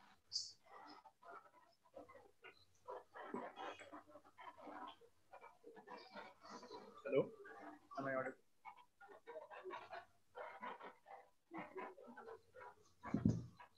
Hello, am I audible? Yeah, you are audible, Kapudeep. You can just little bit increase you're audible. So thank you, ma'am, for this wonderful talk.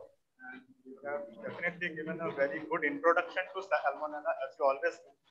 And your favorite story that we all enjoyed, that Mary Mellon, and how she transmits Salmonella, being a chef and then moving to other places.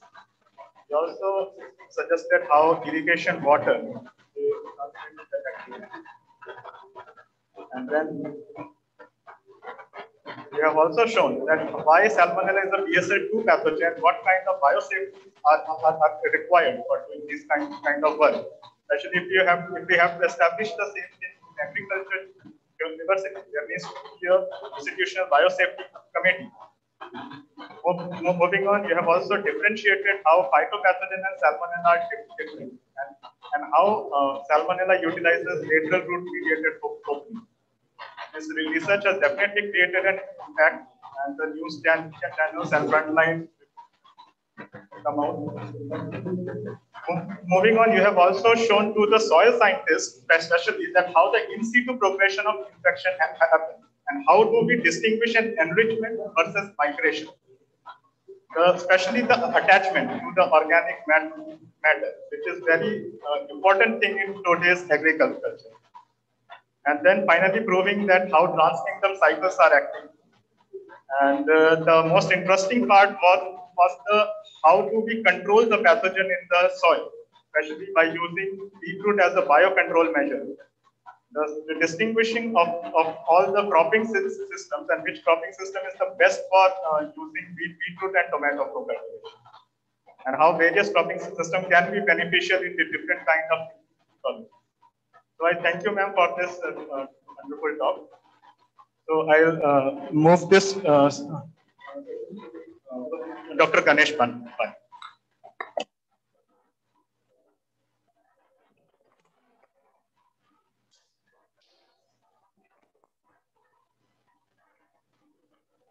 Good afternoon to all. It's a privilege to offer vote of thanks for today's first session of this webinar series. I extend my heartful thanks to our honorable Vice Chancellor, Dr. Chandra Chattopadhyay. Without his help, we could not be able to organize these types of webinar series. And he was also present here and spent some time and has given an opportunity to listen Dr. Deepsa Chakraborty again,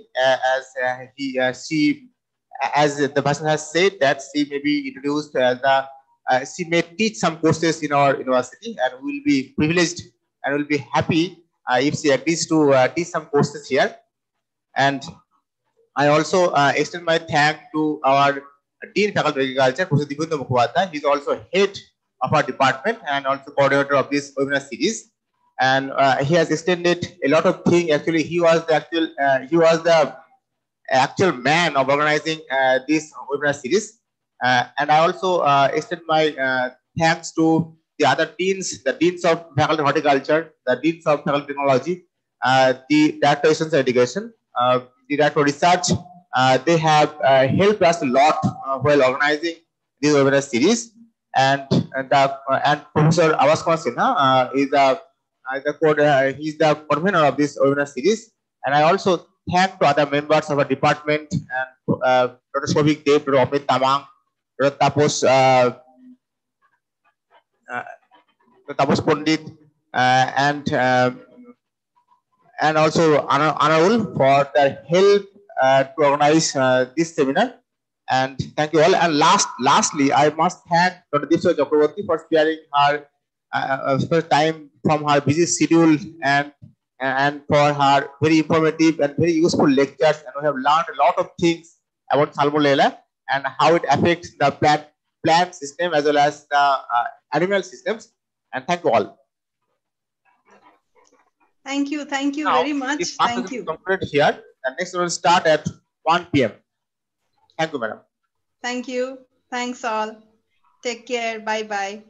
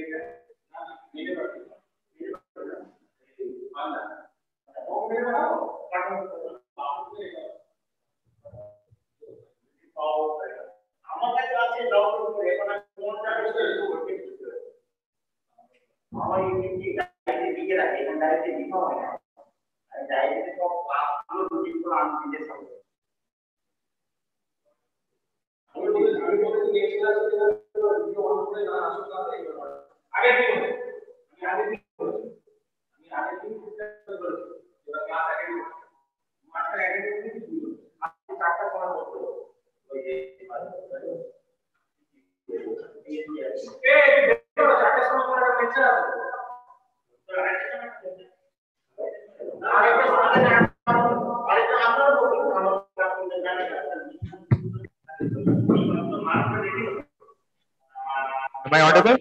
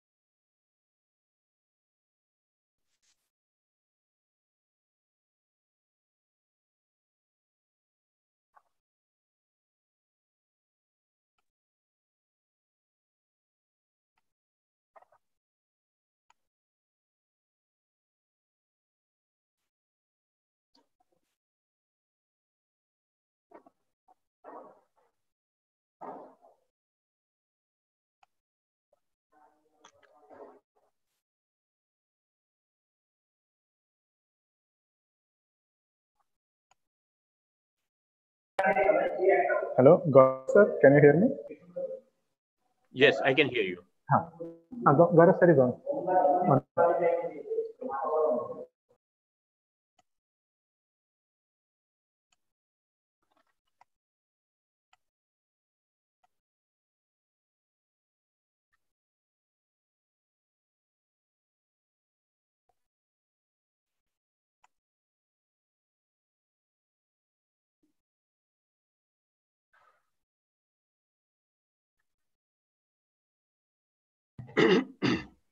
Hello. Hello, Dr. Sharma. Is it audible? Yeah, it's audible. Thank you, sir. Okay. This is Professor Dibyendu Mukhopadhyay, Head, Department of Soil Science, Agricultural Chemistry, and Dean Faculty of Agriculture. So, good afternoon, everybody. We are on the initiation of the second lecture to be delivered by Dr. Gaurav Sharma, Institute of Bioinformatics and Applied Biotechnology, Bangalore. And I welcome you, sir. And I also welcome all the faculties, deans, dignitaries, director of research, and students, participants for this special lecture. Now I is over to Dr. Kapudi to introduce Dr. Sharma. Sure, please.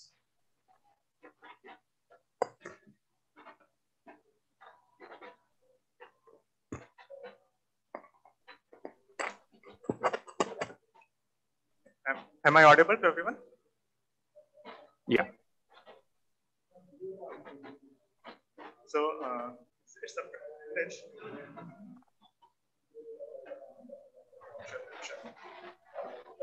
Dr. Gaurav Sharma is a DST-inspired faculty at Institute of Bioinformatics and Applied Biotechnology, Bangalore. He did his PhD from CSIR Institute of Microbial Technology, Chandigarh. Then he moved to Department of Microbiology and Molecular Genetics, University of California, as a postdoctoral fellow under Chelsing's. He worked on Mixtococcus species using sensory system and its specialized developmental cell type. Approach, he got the expertise in understanding the diversity and evolution of various genes and their ecological functions. Thereafter, he moved to India and joined IBAB as the DST-inspired faculty from 2019 till date. He received various travel awards like EMBO Travel Award, UC Davis Postdoctoral Scholar Travel Award, and Postdoctoral Travel Award, Science Communication. His current research involves metagenomics, transcriptomics, microbial evolution, and computational biology. With this, he explored various other microbes. So today he will be talking on how genomics can be used for soil microbiology. Over to you, Gaurav sir. Okay. Thank you, Kapudeep, and thank you, Dibyendu Mukhopadhyay sir, for inviting me to this online lecture series. And it's really a pleasure to talk to all the faculty members and all the students in UBKV. Okay, so I will just share my screen quickly.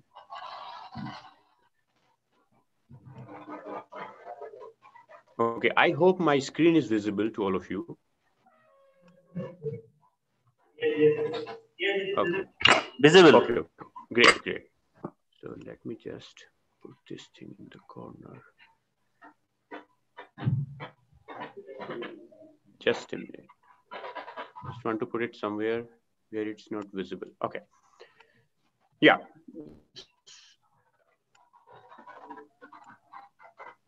Okay.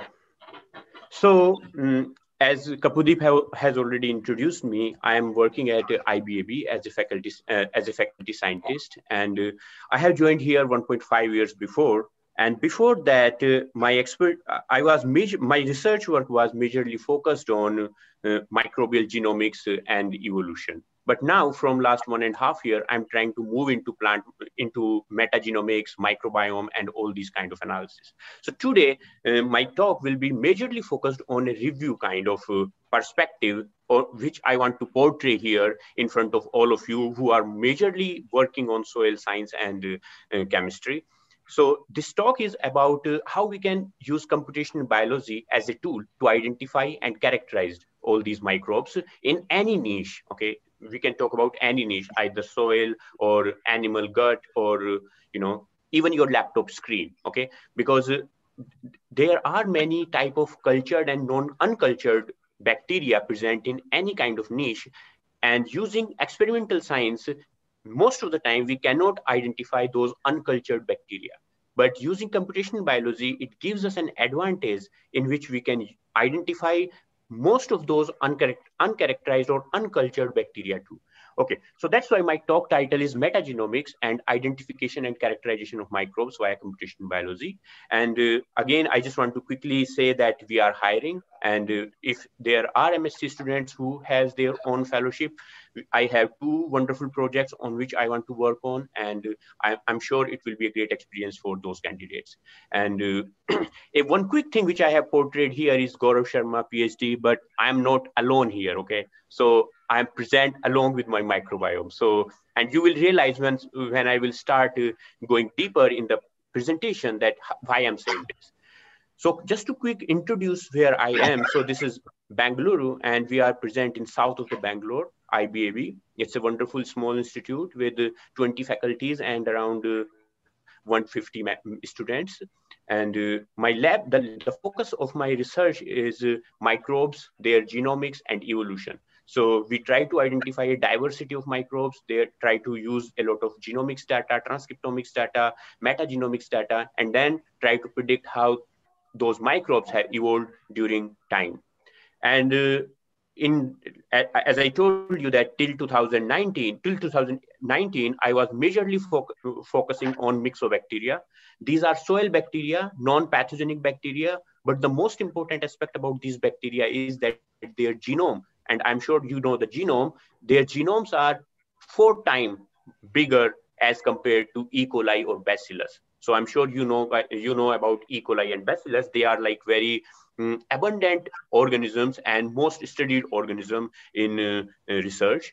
However, these organisms, myxobacteria, their genome size can go up to 16 MB, which is even some of the lower eukaryotes like yeast or some fungi, they are smaller than these organisms.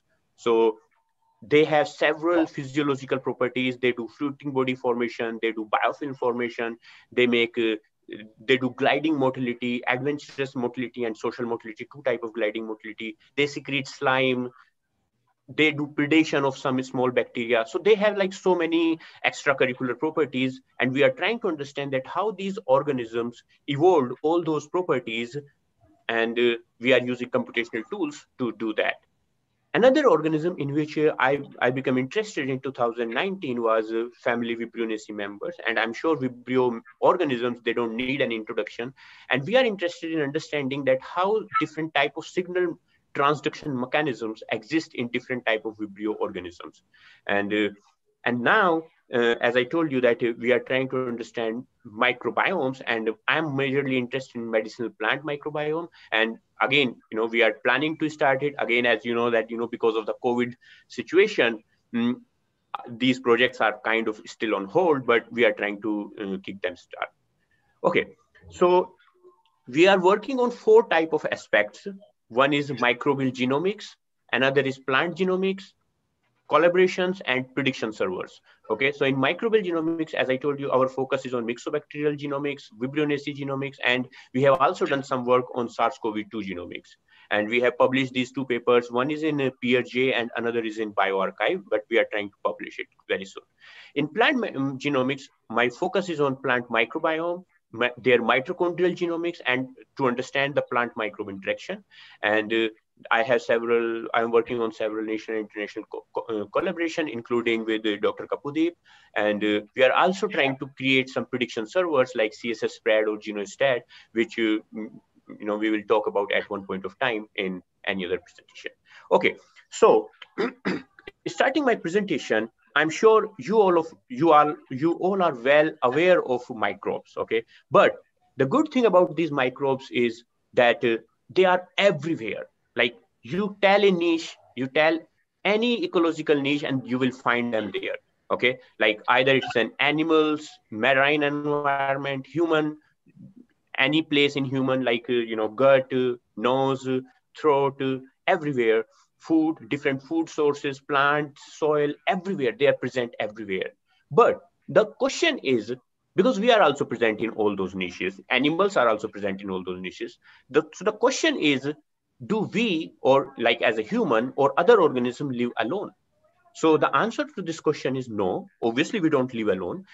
Each organism always keep interacting with other microbes and even eukaryotes, and we all live in a very cooperative society. Okay, so even if I am standing here alone, but there are many microbes which are associated with me. There are many lower eukaryotes which might be associated with me, and we all are living in a very cooperative environment all together. So that's why the theory is no organism is an island. Okay, every organism is filled with so many microbes, so many lower eukaryotes, and that's what we are trying to identify here. Okay, so even if you see like different distributions which people have tried to find out, that in a handful of soil, like around 200 grams, there will be around 0.5 gram of living matter. Okay, and it includes a lot of things: bacteria, fungi, insects, arachnids, so many other things. Okay, and I'm sure you all are quite familiar with the soil profile, and this is a very standard soil profile. So we have surface litter, we have topsoil layer like humus, which includes organic matter, we have subsoil, and then we have parent material, which is hard rock or bedrock. Okay, the interesting part is microbes are present in all these layers. Okay, obviously they are more abundant here in the top layer, but they are also present in parent material or this bedrock. Okay, even now people have been means, as we know, the biomass of plants is quite higher as compared to microbes, but people have been suggesting, and these are new research, that even microbes, they provide a very major part of this humus. Okay, and that's what we will see.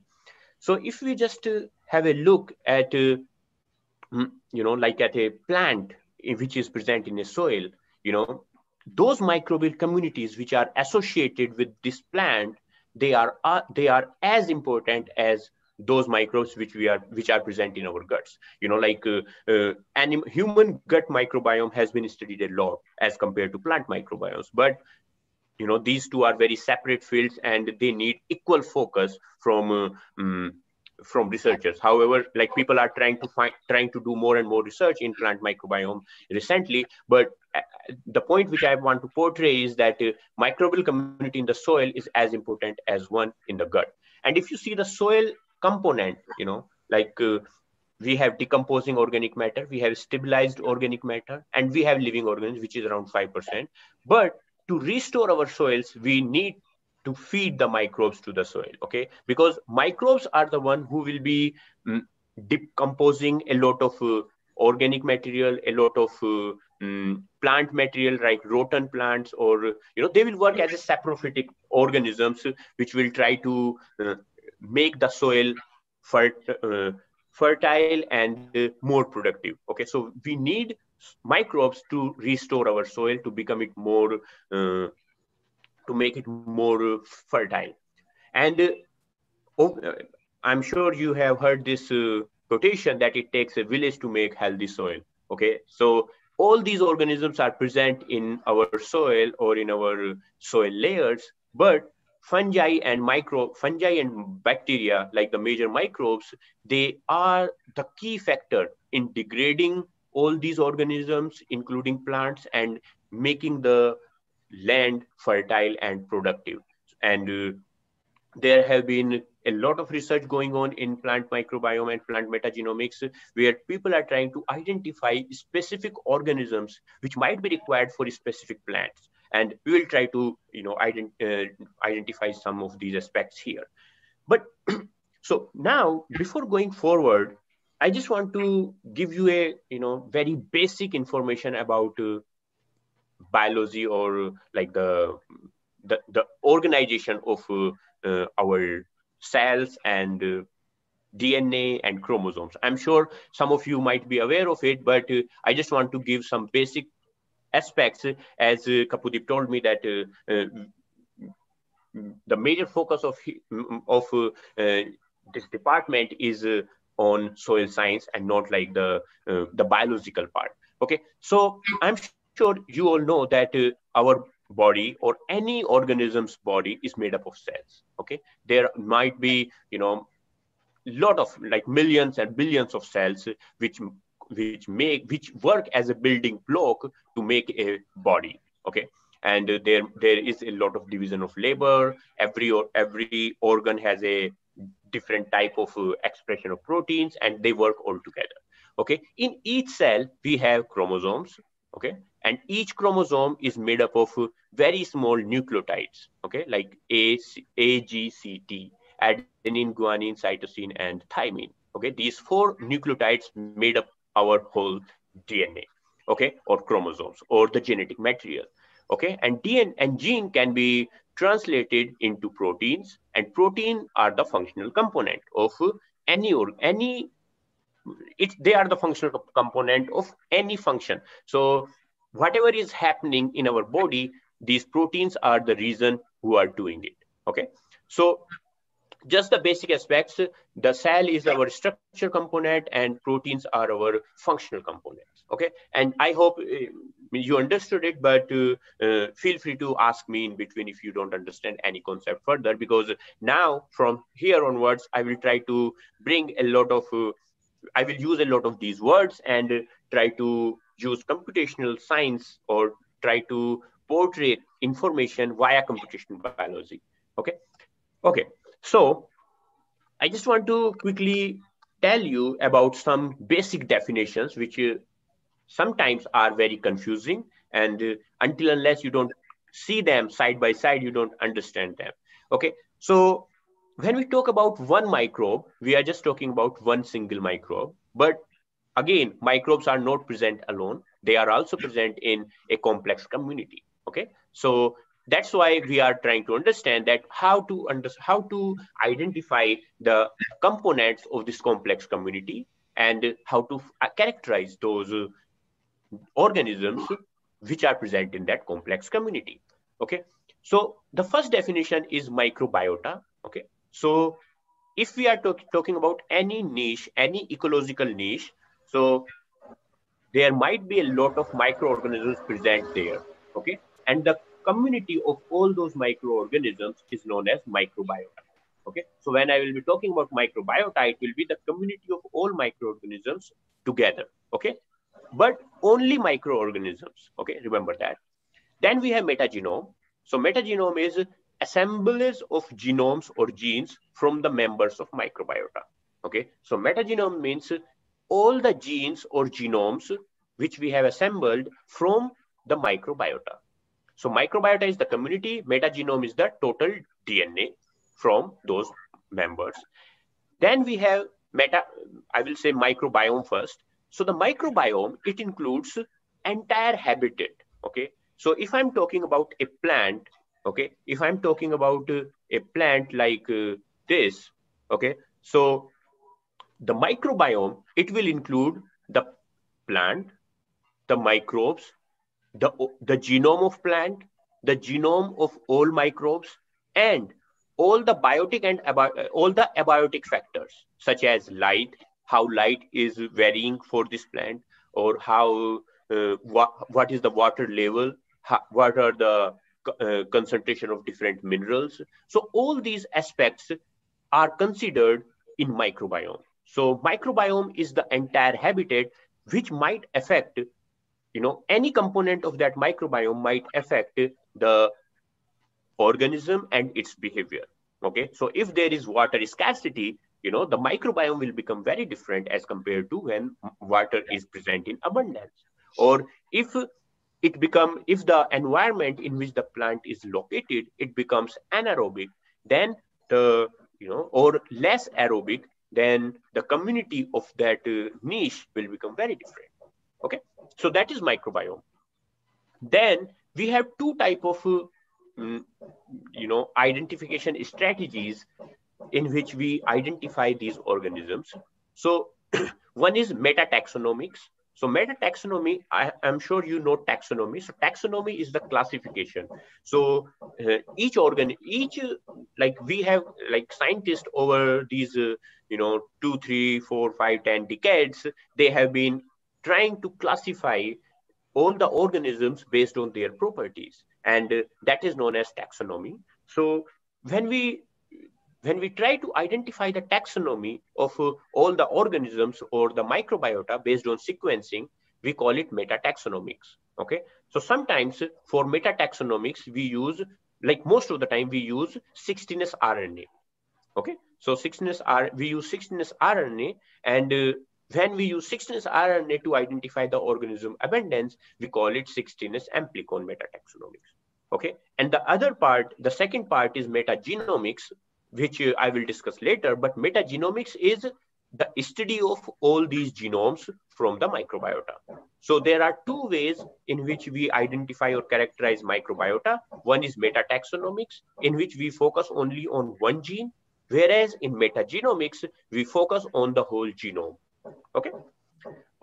So again, the question comes, why study microbiome? Okay. Again, my answer is because no organism is an island, and it has been portrayed over the years, over the research based on years of research, that when any plant or any organism live in a complex community, all the factors determine its fitness. Okay, all the factors, including the abiotic factors and the biotic factors, like other organisms present in vicinity, they also affect the behavior and fitness of that particular organism. So nowadays the concept has become holobiont concept. So holobiont concept is that a complex assemblage of organisms and diverse microbial organisms present within that niche determine the fitness of that particular organism. And it includes the nuclear genome of those organisms, organelle genomes, and metagenome. Okay. So if you see here, I hope you will understand it, that this is the host genome, like either an organism or a plant or even like bacteria. And then we have these organisms which are associated, or like the microbiota, which are associated with that particular host. Then we call it like a hologenome. Okay, like the host genome and bacterial or microbiota genome, we call it hologenome. And then if we add the environmental microbiome or environmental conditions, then we call it like the total microbiome or total microbiome. Okay, so in this way, the concept now is that all genomes, all organisms which are present all together, they determine the fitness and survival strategy of that particular niche. Okay, and as you can see, this is a typical soil cartoon structure, like which type of organisms might be present here. And this is a quick representation of different type of microbiome niches or ecological niches which are present within human body. So there might be nose, mouth, lungs, stomach, colon, sexual organs, skin, and everywhere we have a different type of bacterial communities which are present there. And all those bacterial communities determine or help in determining or help in performing diverse functions. So like if they are present in nose, they will help in mucus production, or they will also secrete some antimicrobial chemicals. If they are present in lungs, they will try to lubricate pulmonary tissues. If they are present in colon, they will help in digestion of complex carbohydrates, and so many. Okay, so and then if we talk about a standard plant microbiome, or which kinds of microbiome might exist within a plant, then you will realize that we have, first of all, let's say soil microbiome, which is a soil without any traces of that particular plant which we are studying. And again, it will have its soil microbiome. Then we have rhizospheric microbiome, which is present near the roots of that particular plant, and we call it rhizosphere microbiome. And then we have endophytic microbiome, which might be present within roots, like within inside root, or inside stem, or inside leaves, or inside seeds or pollen, everywhere. And again, depending on the plant and the environmental conditions, the endophytic microbiome of root may be very different from endophytic microbiome of stem. And simultaneously, if you see, there might be different type of microbes which are present on the leaf surface, and we call it like phyllosphere microbiome. And then we have air microbiome, which is just the air nearby. Okay, so obviously air microbiome is very frequently changing, always. All other things are kind of constant, or they are slow change, they change slowly. Okay, so this is just a quick introduction about these things, and I just want to portray that all these microbiome, or the microbial composition of these different microbiome will be very different from each other. And when we try to identify, let's say, if we know that there is a plant and they have a specific role, let's say some medicinal plant, then, and their rhizomes are being used, then those rhizomes might have some specific kind of bacteria which might be helping those plant or helping in medicinal properties. Or let's say if there is a orange tree, then the bacteria present in those roots or in those fruits might be determining different properties of oranges or flavors of oranges. So all these things are kind of known for some of the plants. Let's say turmeric, we know something. For rice, different type of rice, let's say salt resistant rice and normal rice, they have different microbes present within their roots.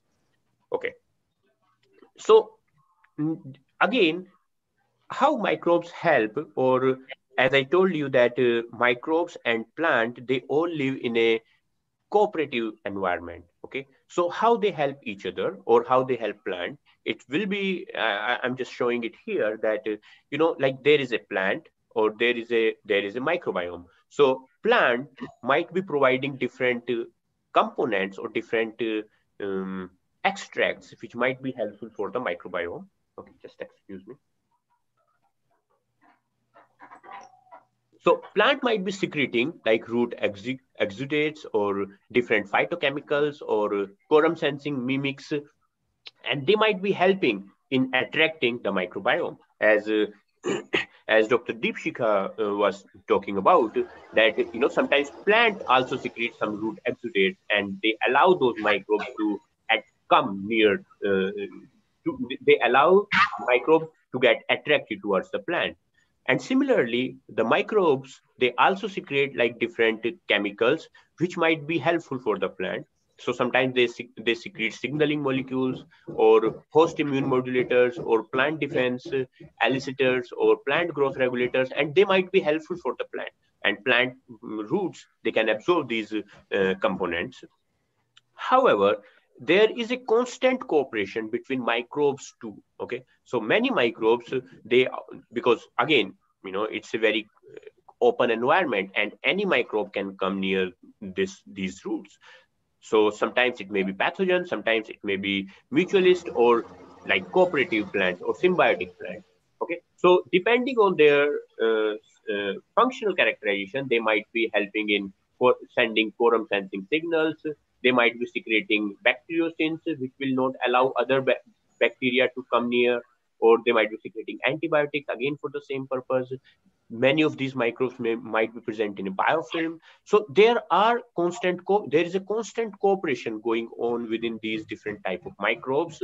Within microbes, plant to microbe and microbe to plant. Okay, so at all level, there is a constant cooperation going on. And as I told you earlier, that even the abiotic factors, determine or modulate the soil and rhizospheric microbiome. So it depends on which soil type we are using for any particular plant. In a different soil type, different type of microbes will flourish. At different pH, different type of microbes will flourish. Different nutrients, like let's say if a soil is let's say iron rich or calcium rich, then different type of microbes will flourish in those environments. Even the external abiotic factors like CO2 level, precipitation, temperature, UV radiation, and specifically geographical factors, they all determine the microbial compositions.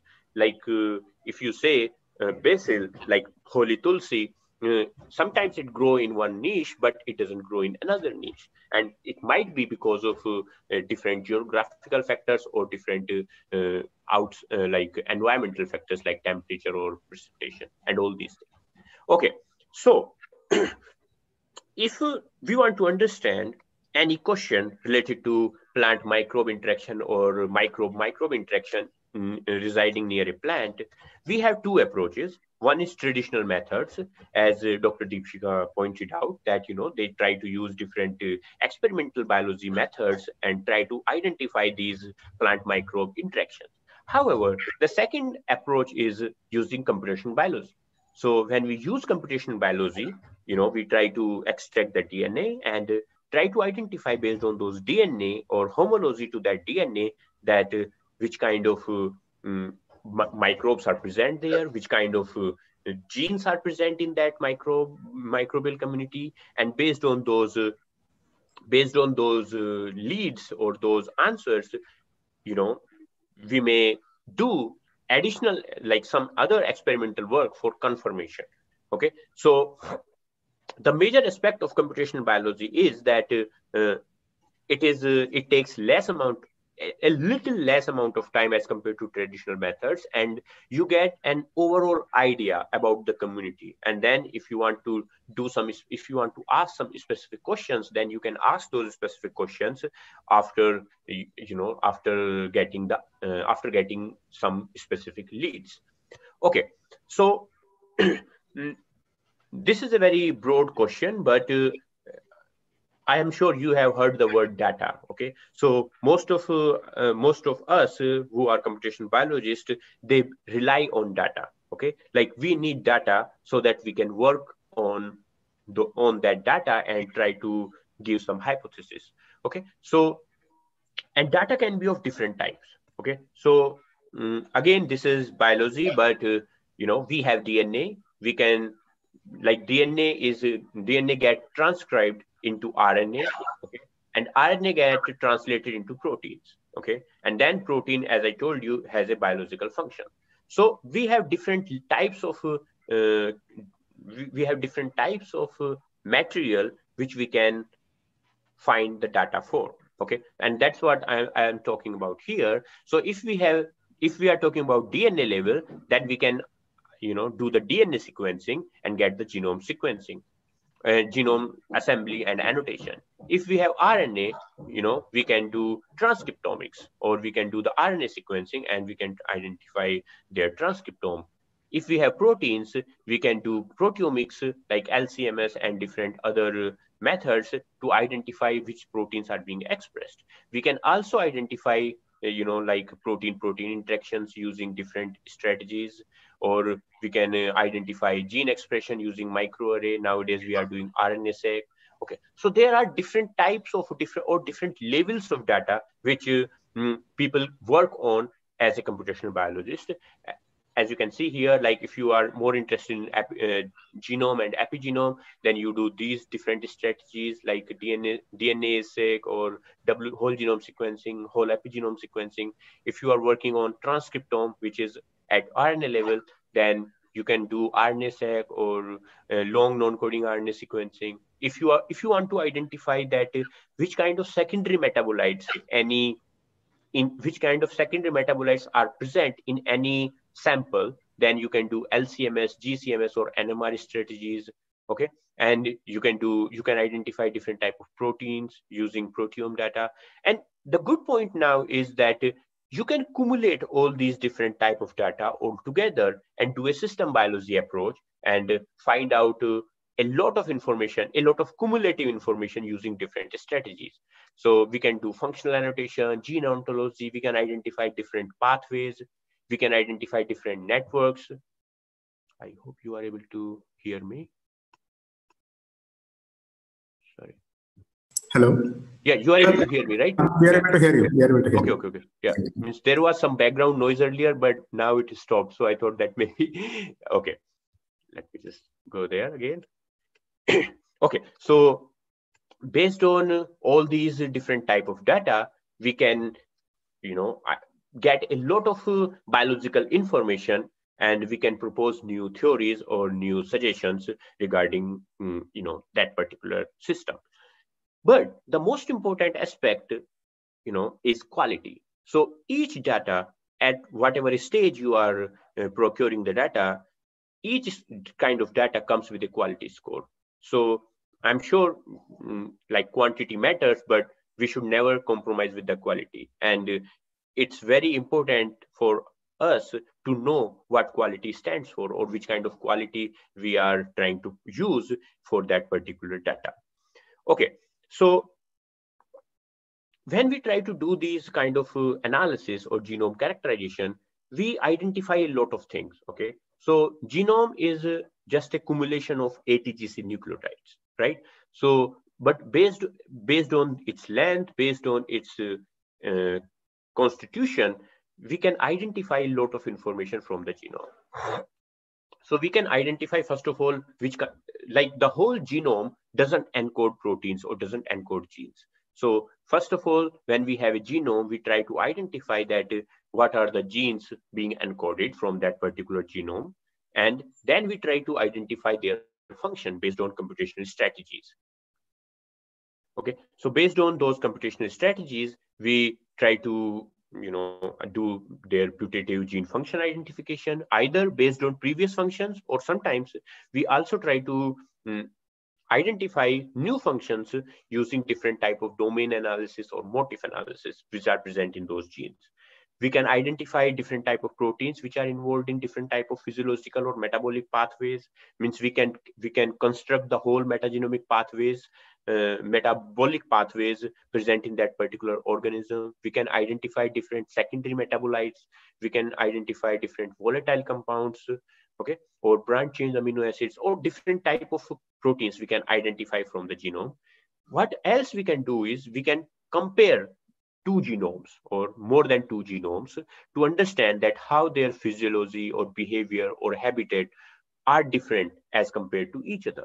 Okay, we can identify their evolutionary perspective. We can identify that how, let's say, what Deepshika ma'am was talking about, that how E. coli and Salmonella, they were very close relatives earlier, but later on they diverged. So how that divergence came into existence, we can identify those kind of studies using genomics.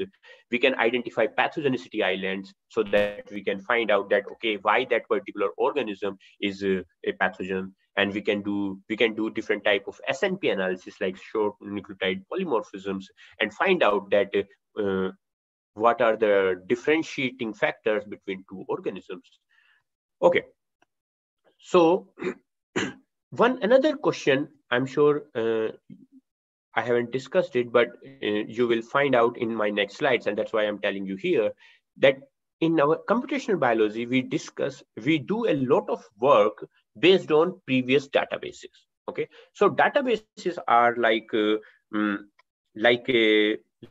an organized data which has all the information which we know till now. Okay, so when we do the genome sequencing, that genome is a unique genome as compared to others. So we want to know that how it is related, or how it is if we compare that genome with other organized databases or other organisms which are present earlier, can we find out the similar things between those two organisms? So that's where these databases are required. So these databases are a structural collection of information, and like they include each records and entries, and first of all, the most important thing is they are organized and they are curated. Curated means most of the databases are quality proof. Okay, so a lot of time and efforts has gone to confirm the quality of each and every data. Okay, so we have, like, after post-genomic era, like after 1990s or 95, in 1995, there have been a lot of data, and when we have a lot of data, we organize that data to understand and to analyze and to organize, and we created these kind of large macromolecule biological database. Okay, and if you have never, if you don't know about it, but you want to know, then NCBI, National Center for Biotechnology Information in Maryland, Bethesda in USA, they have a very, this is the largest biological database which is present, amongst research community, and it has information about all diverse aspects of genomics. So they have information about nucleotides, they have information about protein structure, and simultaneously there are other databases too for these different types. But in NCBI, we have most of these information present there. But simultaneously, there are other databases, other secondary databases too, which have organized the same information in a more precise and organized manner.